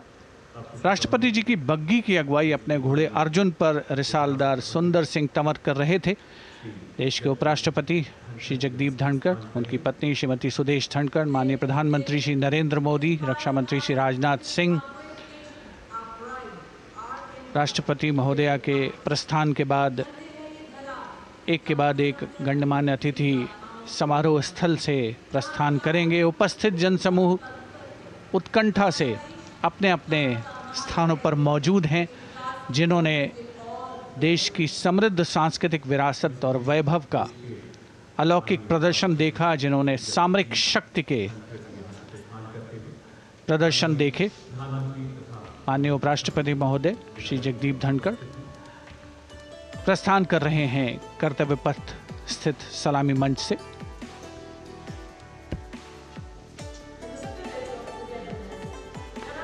The Vice President, Sri Jagdeep Dhankar, and his wife, Dr. Sudesh Dhankar, taking leave from the saluting base. As each of the dignitaries will slowly move from this venue, the Honorable Prime Minister making his usual stride across to greet the spectators who are assembled here.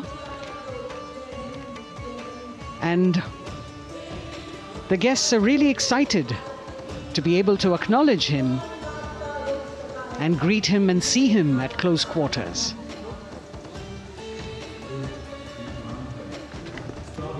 This festival of people's power on display here,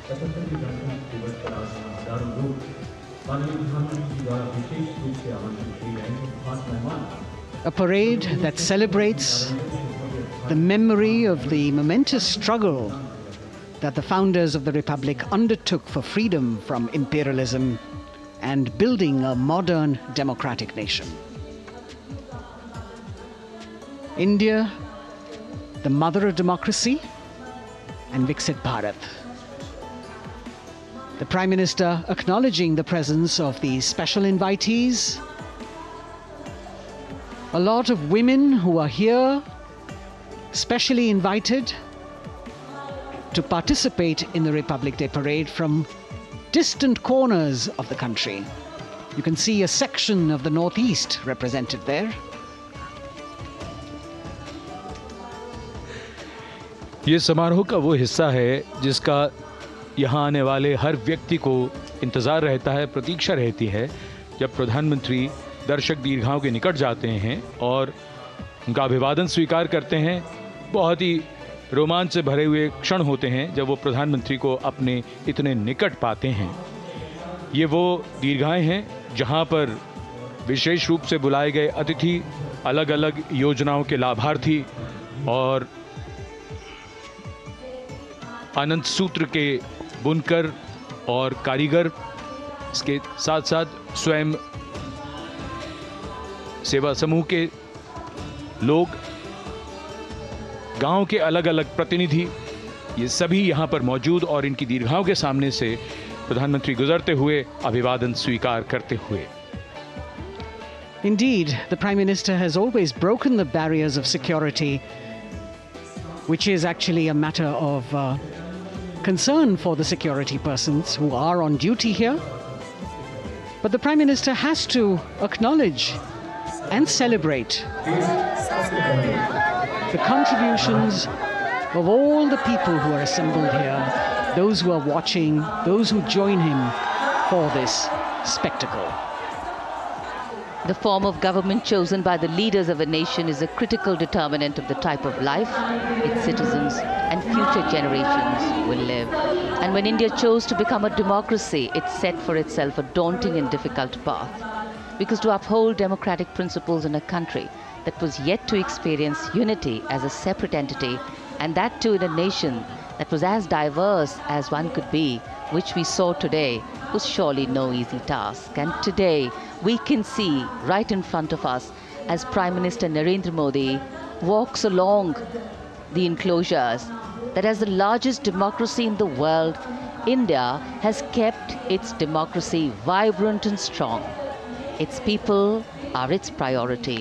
Its people are its engines, driving change, powering growth, giving direction. And therein lies the core of a future developed nation. A developed nation that young generations sitting in this audience and young viewers, all of them tuned in to this live telecast. That's a future in store for them and for all of us. कर्तव्य पथ पर काफ़ी बड़ा इलाका है, सलामी मंच के दाएं और बाईं ओर, जहां प्रधानमंत्री दर्शक दीर्घाओं के निकट जाकर अभिवादन स्वीकार कर रहे हैं और जनसमूह बहुत ही उत्साहित उनको अपने निकट पाकर ये ऐसे क्षण जिन्हें यहाँ मौजूद कई दर्शक अपने कैमरों में कैद कर रहे हैं, उनके लिए विशेष अवसर। और आज हमारा गणतंत्र दिवस समारोह समापन की ओर बढ़ता हुआ। In fact, a question that often comes up in today's world of quick turnaround times and task delivery orientation is what is the role of traditional ceremonies and protocol? Well, institutions need to be nurtured organically. And today's celebration is an organic nurturing of that institution, like we nurture our democracy. Beyond the individual, focusing on the nation. A healthy democracy, resting on transition of generations of people, of parties in power, and the seamlessness, constitutional nature and dignity of these transitions strengthen a democracy. And India is a live example of not only transitions, but also of a democracy growing from strength to strength.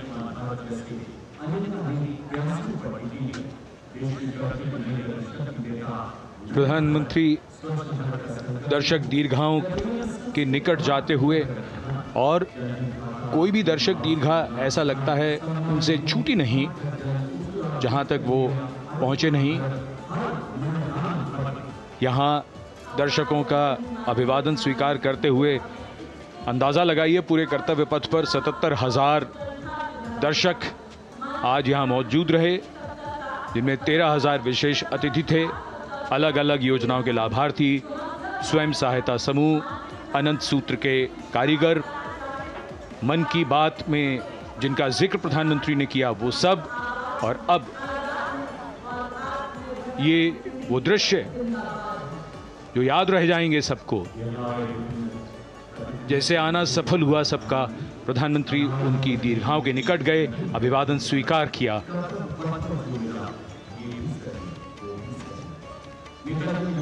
And that's why National Day celebrations are reflective in nature too. Today's celebration started with homage to the Amar Jawan, and when the color, the pomp and the pageantry of the parade began, we had securely placed them in our hearts. And that courage and valor was the lens we used to view the parade. Times are changing, contexts are changing. Science and techniques and technology is changing. In fact, the art of war is changing. But building people-to-people relationships, being connected to the people, connecting the people, that is a skill that doesn't change. Today, we are linked to each other, but not so connected. And this walk down Kartavya Path by Prime Minister Narendra Modi is building a deep connection.